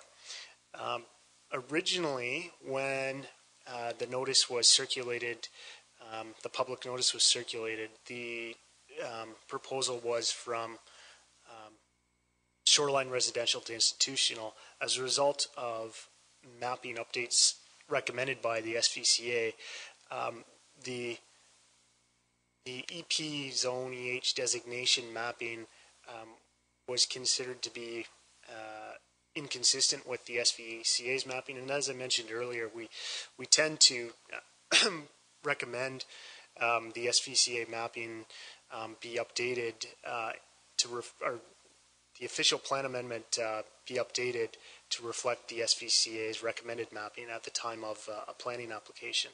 So that's what resulted in the split designation.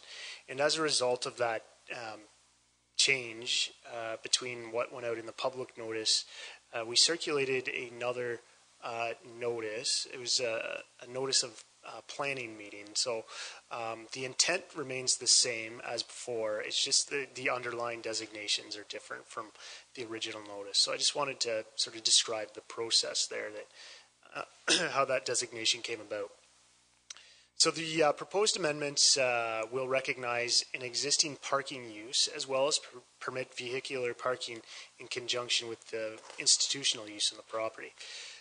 Parking lot accommodating 4 vehicles has existed on the site for several years, and the owner is proposing to enlarge it to 8 vehicles.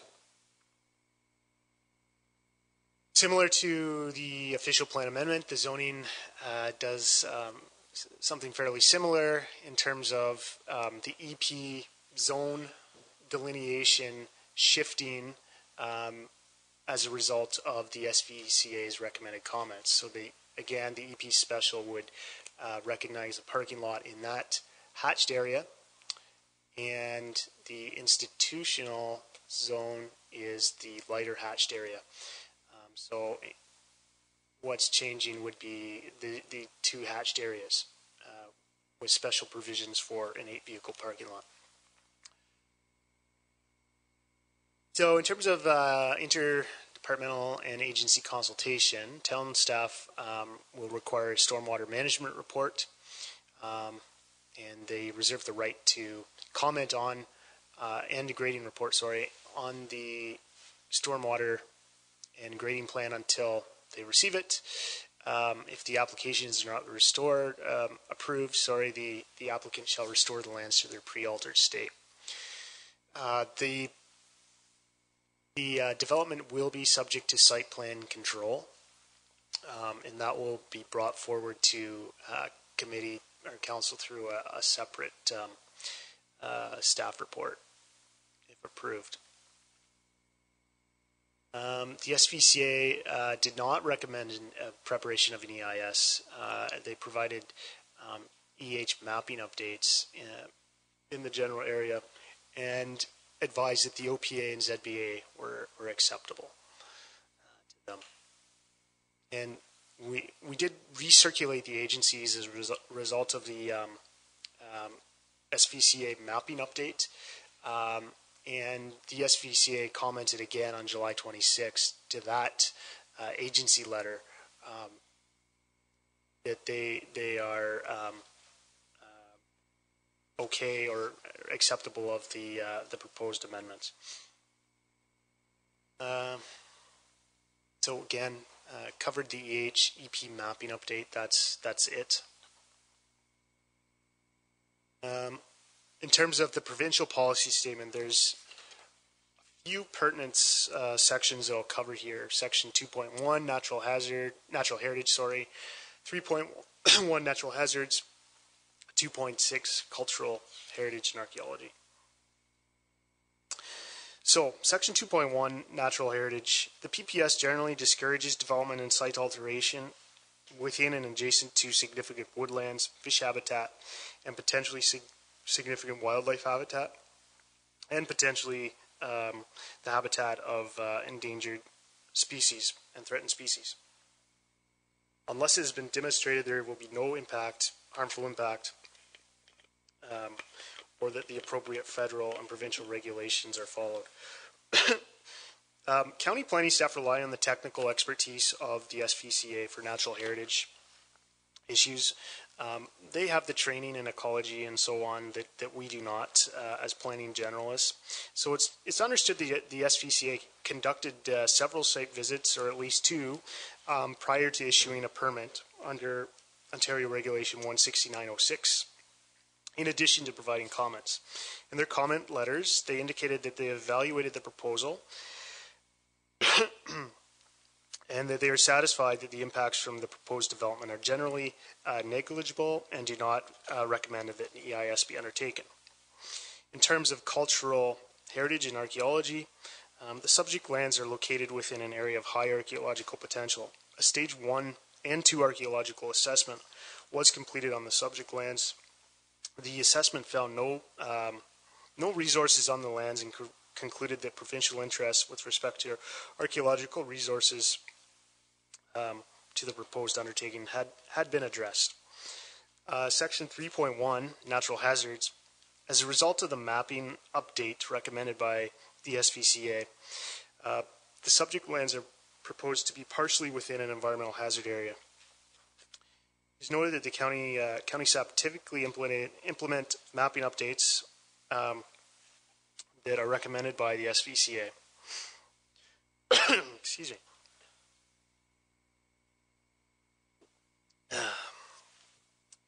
So Section 3.1 states that development shall generally be directed to areas outside of hazard lands, adjacent to rivers, streams, and small inland lake systems, which are impacted by flooding hazards and or erosions.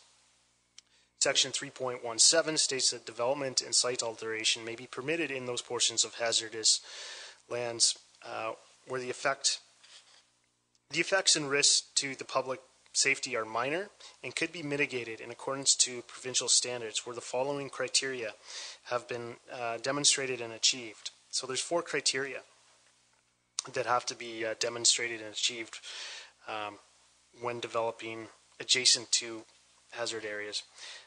Development and site, so A, development and site alteration is carried out in accordance with floodproofing standard, protection, work standards, and access standards. Vehicles and people have a way to safely enter and exit the area during times of flooding, erosion, or other emergencies. New hazards are not created, and existing hazards are not aggravated. And finally, D, no adverse environmental impacts will result. So in reviewing the 4 criteria, I'm generally satisfied they have been met. The proponent has retained a qualified engineer to design a site plan for the proposed use, taking into account the nearby stream. Vehicles are able to safely enter and exit during flood events and other emergencies. In the unlikely event, it's unlikely that a new flood hazard is going to be created from the proposed development. Moreover, the town has requested stormwater management plan be completed prior as a condition of site plan approval. With respect to environmental impacts, the proposal was reviewed by the SVCA, who we rely on for technical expertise related to natural heritage issues, and the impacts were found to be negligible. With respect to the county official plan, the county official plan has similar policies, but I'll just point out one pertinent policy is Section 5.8, and that's development in hazard land issues, hazard land areas. So just to sort of go over my thought process here in terms of the county official plan, the purpose of the application is twofold. First, to recognize the existing use of the parking area, and second, to redesignate the subject lands to the appropriate designation to facilitate the development of a parking area.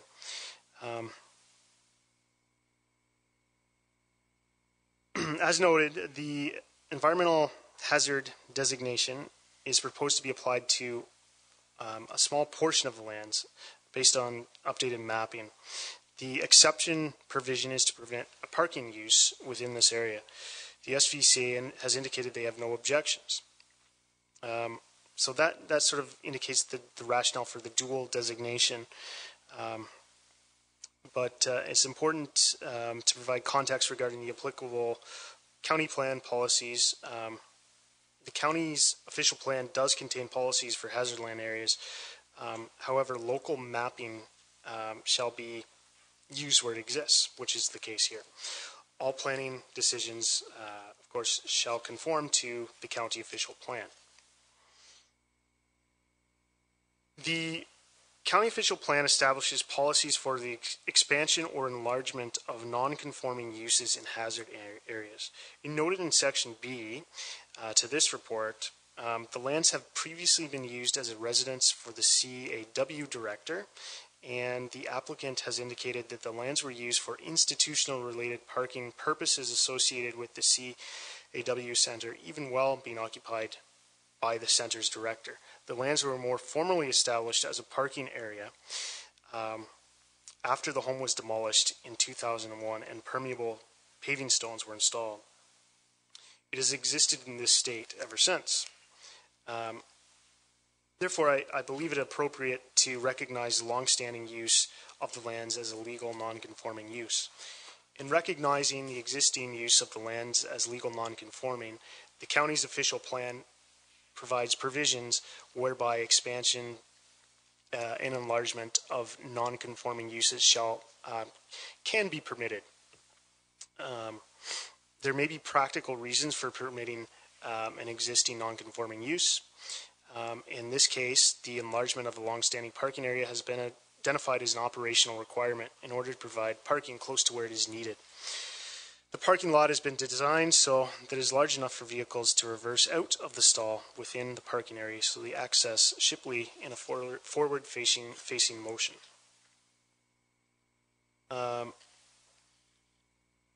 In terms of the local official plan, obviously the application is for an amendment to the local official plan.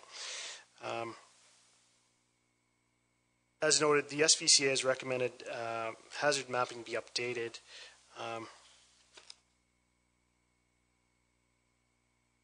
To the appropriate EH designation in conjunction with the institutional use. Similarly, the zoning, not to beat a dead horse here, the zoning is to be updated to an EP special in institutional. So that's obviously what's being applied for. Town comments are as follows. So I think we covered that. Sorry, I'll move on to the public comments. I think we've covered the agency comments.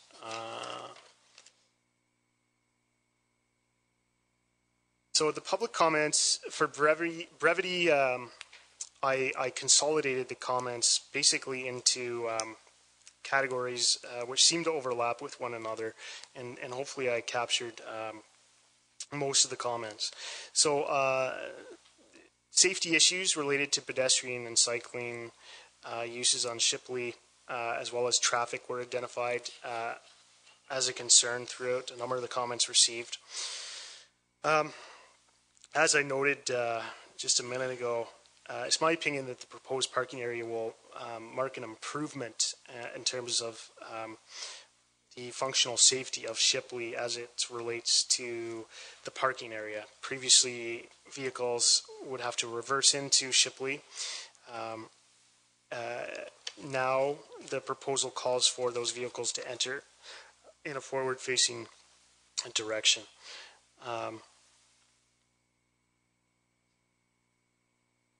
Further safety measures such as enhanced signage can be implemented through the site plan control process. The number of traffic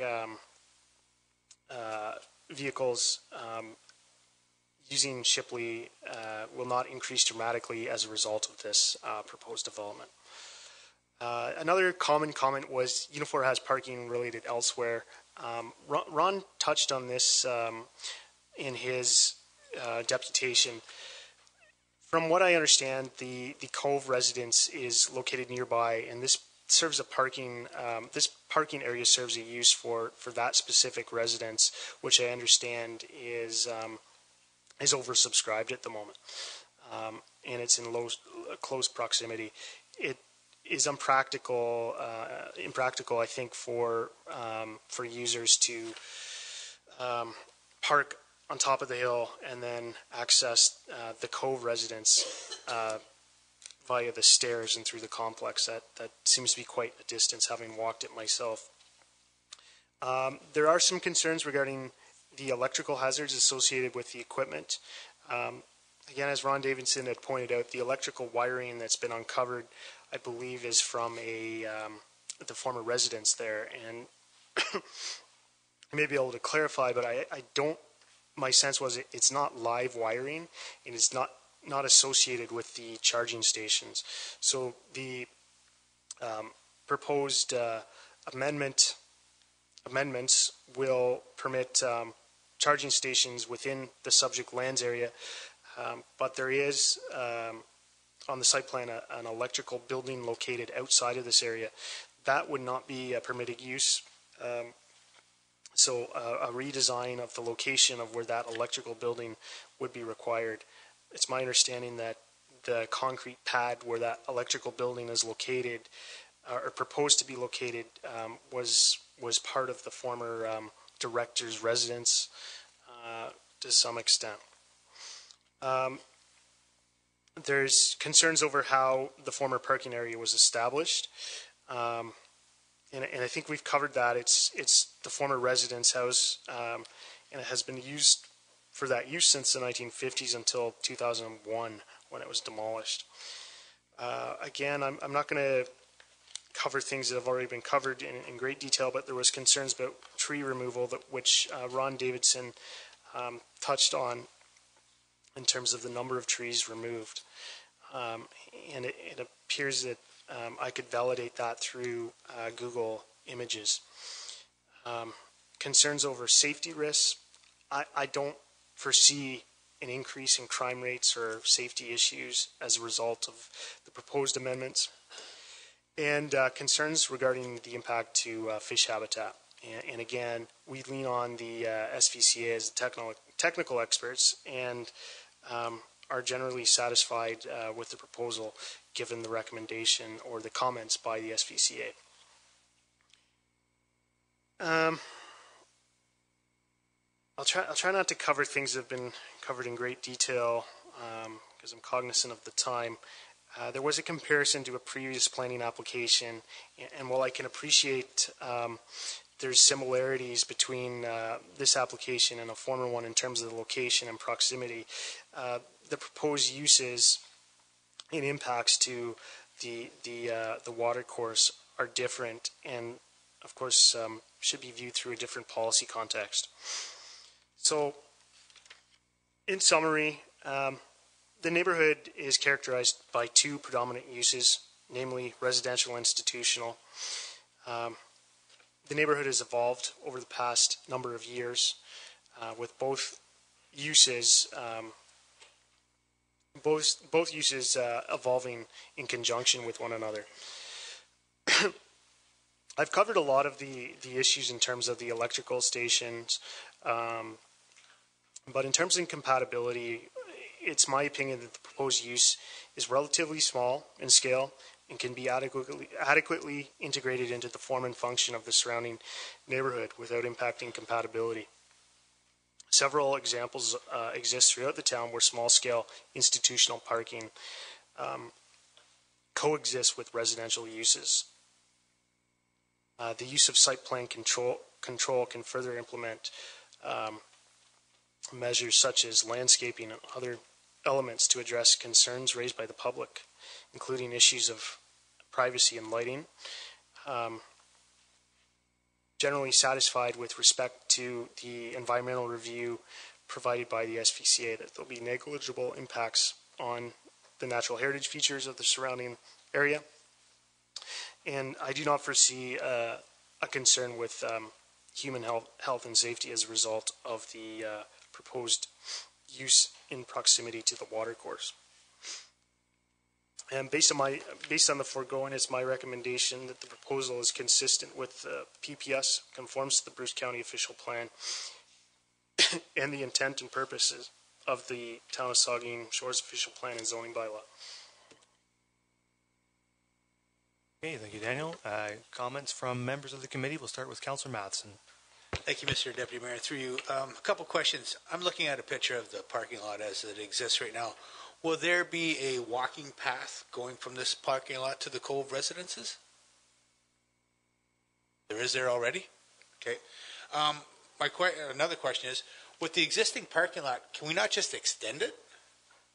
Or is it because of the environmental hazard area, or can we not reclassify that environmental hazard area to extend the existing parking lot for another 8 parking spaces? Again, looking at the picture on Google Maps, it looks like there's enough room on the side there.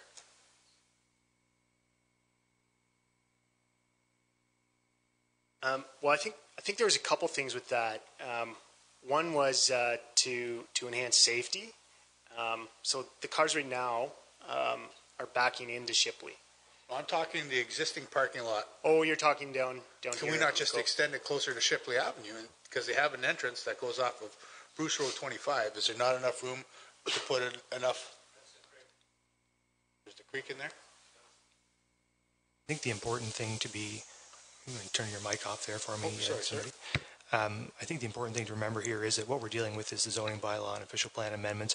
If the zoning bylaw and official plan amendments pass, then we'll move on to a site plan control, which is a requirement should these pass. And at that stage, the design configuration of the proposed parking lot would come into figuring. So I think if we can focus the discussion on whether or not a parking lot is of any configuration is an appropriate use on the property, and flowing from that, whether the zoning bylaw or official plan amendments are appropriate, I think that would be where I would like to see the discussion head.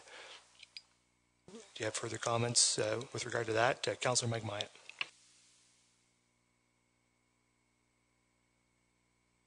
Thank you, Mr. Deputy Mayor. And Through you to the planner, you mentioned two primary uses for this area.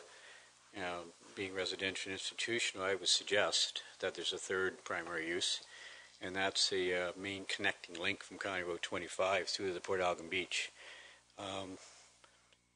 The signs just went up Great Lakes Waterfront Trail Route, so I like to think that there's three primary uses. It's the only road in, the only road out. It's a well-used trail linkage between County Road 25 through to Port Algon Beach. So I think it's a little misleading when it says only two uses. I think that third use is a pretty big use. And I won't be supporting the recommendation.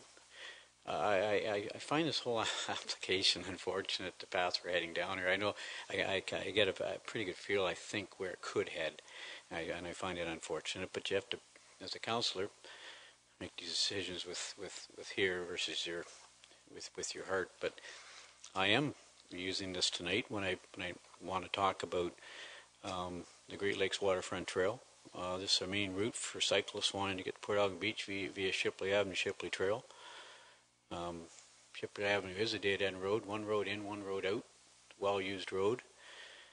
And parking lots be directly beside a very busy mail pickup area with post office boxes and a flyer box. I use that road regularly with walking and cycling, sometimes running when my legs don't give out.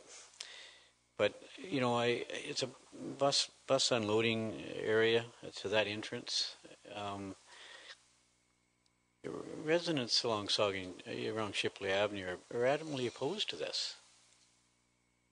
And the path we're heading down again is an unfortunate, depending on how the motion goes this evening.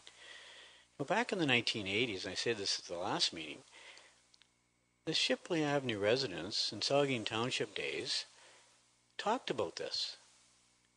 There was a decision made to put the parking up on top of the hill. We were through this whole, I wasn't here at the time, but this whole discussion took place back in the 1980s, and it was resolved with the parking. I mentioned at the last meeting why we were having this conversation again, but I mean, the ship sailed now. The recommendations have been made by the planner, so now we have to make a decision tonight, yea or nay. But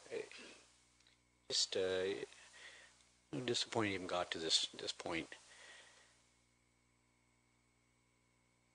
There's a new parking lot up top. I don't know why the electrical stations can't be placed up top. Maybe they are adding them up there too.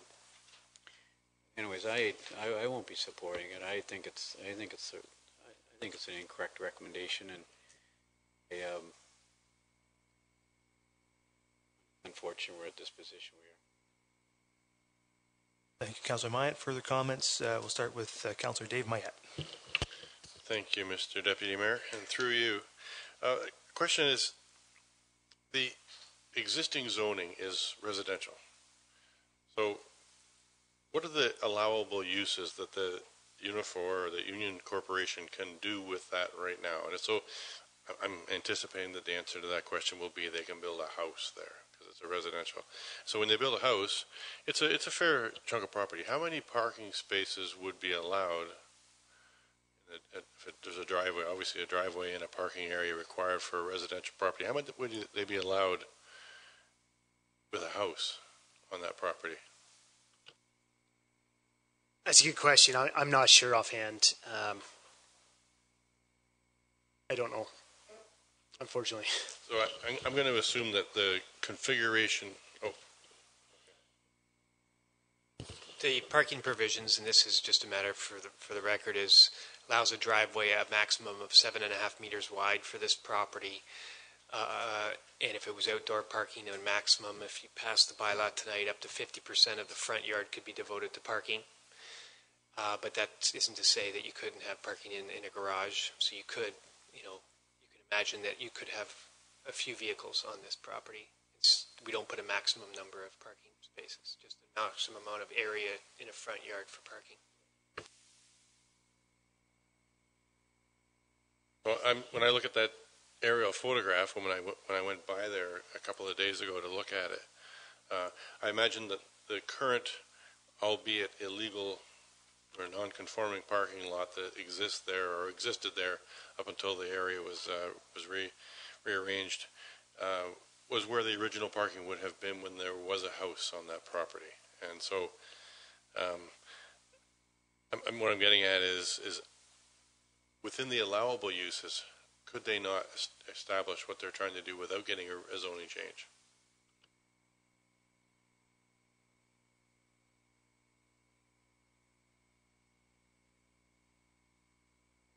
I think the use being associated with an institutional use differs in terms of frequency of trips and so on, as opposed to a residential use.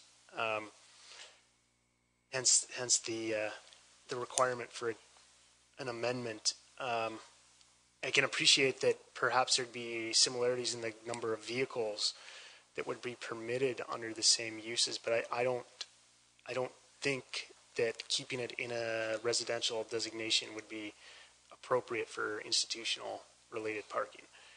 But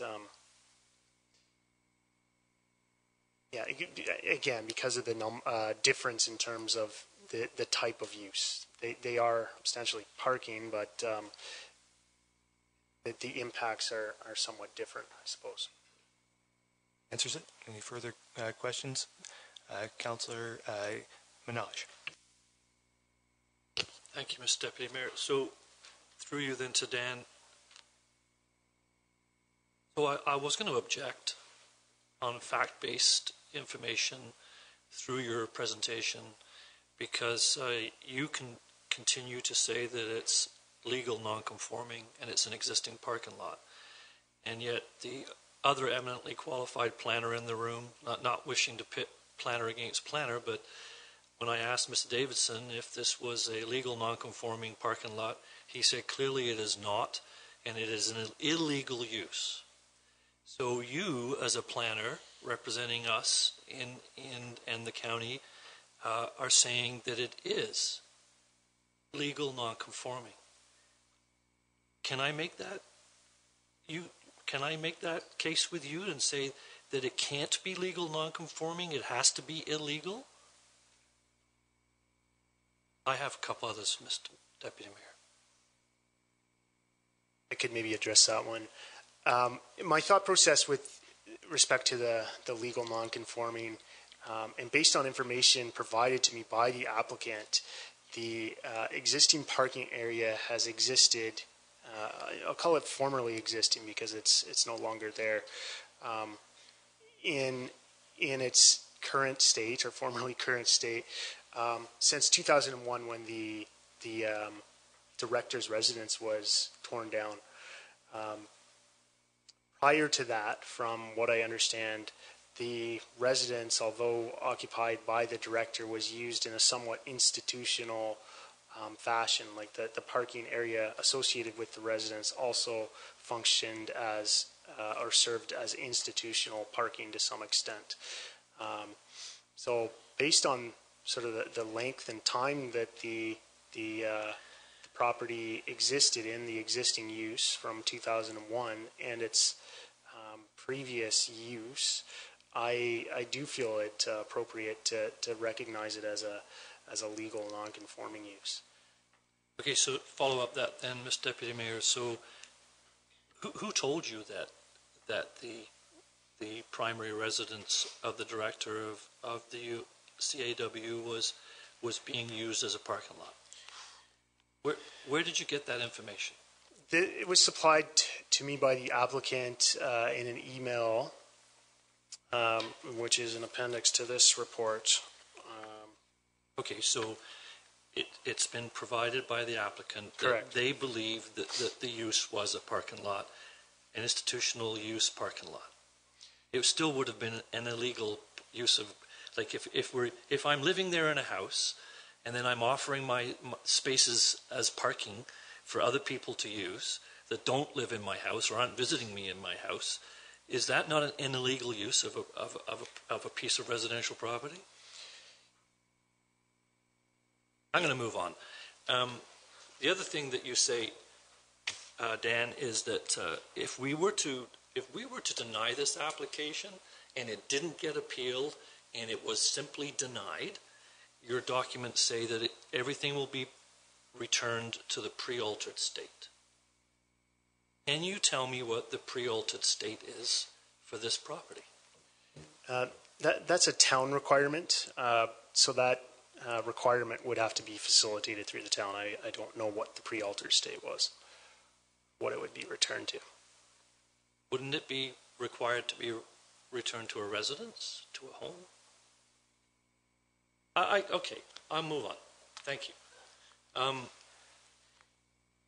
Mr. Deputy Mayor, there's always room for compromise, and there's always room to work with our corporate partners in the community, and I heard the same mentioned before.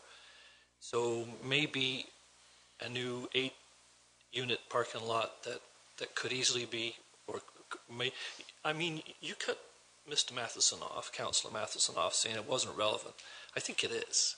I think that the further development of the Cove area parking, if there was any room for increasing that by 4 spots, then we could only maybe approve this for 4 spots, not for 8 spots, because the combination of the two would meet the intent. But there's always room for compromise, and I don't feel like we're getting there. I think that the residents have made a strong point, a number of strong points of concern. The planning authority, Mr. Davidson, has refuted many of them, if not all of them. And our own planner has said that he believes that this is in all good faith, this is a good use of the land in that area. I have a couple of alternate suggestions. So when could those come forward? How would you want those to be discussed and have everybody have an opportunity to hear about them? I think ultimately, I mean, this property belongs to the applicant. They've put forward a request for a zoning bylaw official plan amendment to accommodate something they want to do. This committee is going to decide whether or not those amendments are appropriate. But in terms of alternate things that they may do with their property, I mean, those are things that they're going to have to decide. The best people to talk to would be them. If you, after following this discussion, should council reject this, then they'll be doing something with their property, presumably, and that's who you would discuss it with and when. But this committee isn't charged with coming up with ideas for their property. We're charged with deciding whether or not this application is appropriate or not. Back to you, Dan. I'm sorry, I'm going to have to put you on the hot seat here. For me to make my final decision, I guess I need to know, it's been said before that it doesn't matter what the zoning is, any zoning can be changed at any time. And so this is residential, waterfront residential zone. If there was a home today on that lot, waterfront residential zone, would you still be of the opinion that it would make good planning sense to change it into a parking lot and not leave it as a residential home?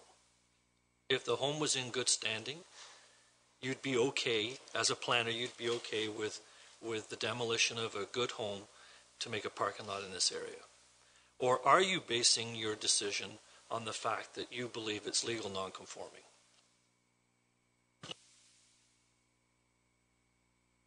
I'm basing my opinion on the merits of the application before me, the site plan that was submitted, the impacts to the neighborhood, compatibility with the neighborhood, and so on. I don't want to venture down the road of hypotheticals because it's really hard to without, the merits of that application being presented in front of me and having time to think about the impacts of a hypothetical situation. So I don't want to go down that road, but what I will say is I do, based on what was provided to me and what was submitted and what I feel the impacts to the neighborhood and so on are, I do feel it is good planning ultimately at the end of the day. Anything further from members? I want I have a couple of things, but Dan, I just wanted to say before we move on, thank you for your perseverance here. Dan, everyone should know Dan's been sitting in that chair since 5 o'clock, and so 4.5 hours of this grilling would be enough for any human being. So we appreciate your work, Dan. But my comments, couple of comments. Then first, I think that I disagree with the planner's recommendation, and on the basis of some planning arguments of my own, not on the basis of any, I should point out, any particular resentment. I don't bear any resentment toward Unifor whatsoever. The key issues with regard to this, to me, are right in the objectives of the official plan of the town of Saugeen Shores. The objectives, the first objective under growth management, well, not the first one, the second one, B, to require a minimum 10% of all new growth to occur in the built-up area through intensification. We've heard over and over again from Bruce County Planning that intensification is important, that we should be intensifying the settlement area. In fact, we've faced a number of applications where we have changed zoning in particular to encourage increased intensification. This is the opposite of intensification, to encourage the efficient use of land in the settlement area. What is the efficient use of land in the settlement area? Well, settlement, right? Houses. To identify housing opportunities in association with the recreational amenities of the town. I would argue Unifor is a recreational amenity. The planner himself made the statement a few minutes ago that people across the community use their sports facilities, and we are tremendously grateful as a community for Unifor's willingness to allow our use of those facilities. And so this is a great residential opportunity, a housing opportunity next to those residential amenities. To identify opportunities for residential infill in the settlement area. This is an opportunity for residential infill in the settlement area. So there's, what did I just list there? 4 or 5 objectives, official plan objectives adopted by this council and supported by this community, in which developing of a parking lot in a residential, shoreline residential area, a place where that did have a home on it. And time, all of this is sort of based on a time lapse, really. I mean, if this had happened, if this house had been torn down yesterday, we would be looking at it differently, I think, than since it was torn down, 18 years ago. But that is irrelevant in my mind. What's relevant is the fact that a home was placed there, could be there, is intended to be there, and now we're looking at making it a parking lot in direct contravention of our very objectives that we've established through the official plan. There's also, I think, a bit of circular logic in the planning report, in that it says, the report, the planner's argument is that, I have it right here, it is noted that the area and configuration of the subject lands is not sufficient to support residential uses under current zoning provisions. And that may be true, but a parking lot is also not supported under current zoning provisions. So you see the problem there. You can amend it to do this, or you can amend it to do that. It's zoned shoreline residential. Obviously, our intent is for it to be residential. Just as the applicant could just as easily come with a home and seek the zoning amendments required to build that home, as they could come with a parking lot and seek the zoning amendments to have that. So I think the argument that it can't have a residence on it is that's, you could make the same argument that it can't have a parking lot on it, or anything else that we might have to amend the zoning bylaw to accommodate. So I think from a pure planning standpoint, reading our documents, looking at our zoning bylaw, and looking at our intent for shoreline residential properties, including this one, that the development or the proposal is not appropriate. So I won't be supporting the recommendation on that basis. So we'll move on to the recommendation. And the recommendation is that local official plan amendment SSOPA 30-18.44 for the properties described as part lots 1 and 2, Plan 442, Town of Saugeen Shores, Geographic Township of Saugeen, be approved, and the necessary bylaw be forwarded to Council for consideration of adoption and the County of Bruce for approval, and that zoning bylaw amendment Z 2418.44 for the same properties as described above be approved, and the necessary bylaw be forwarded to Council for adoption. Questions or comments to the motion or recommendation? Seeing none, all in favor? Opposed? That's defeated. Okay, now that will move us then on to item 6.2.2, which is a staff report with regard to pre-servicing agreement of Lord Elgin Estates Development Holiday Inn. And Jay Posner has the report. Jay.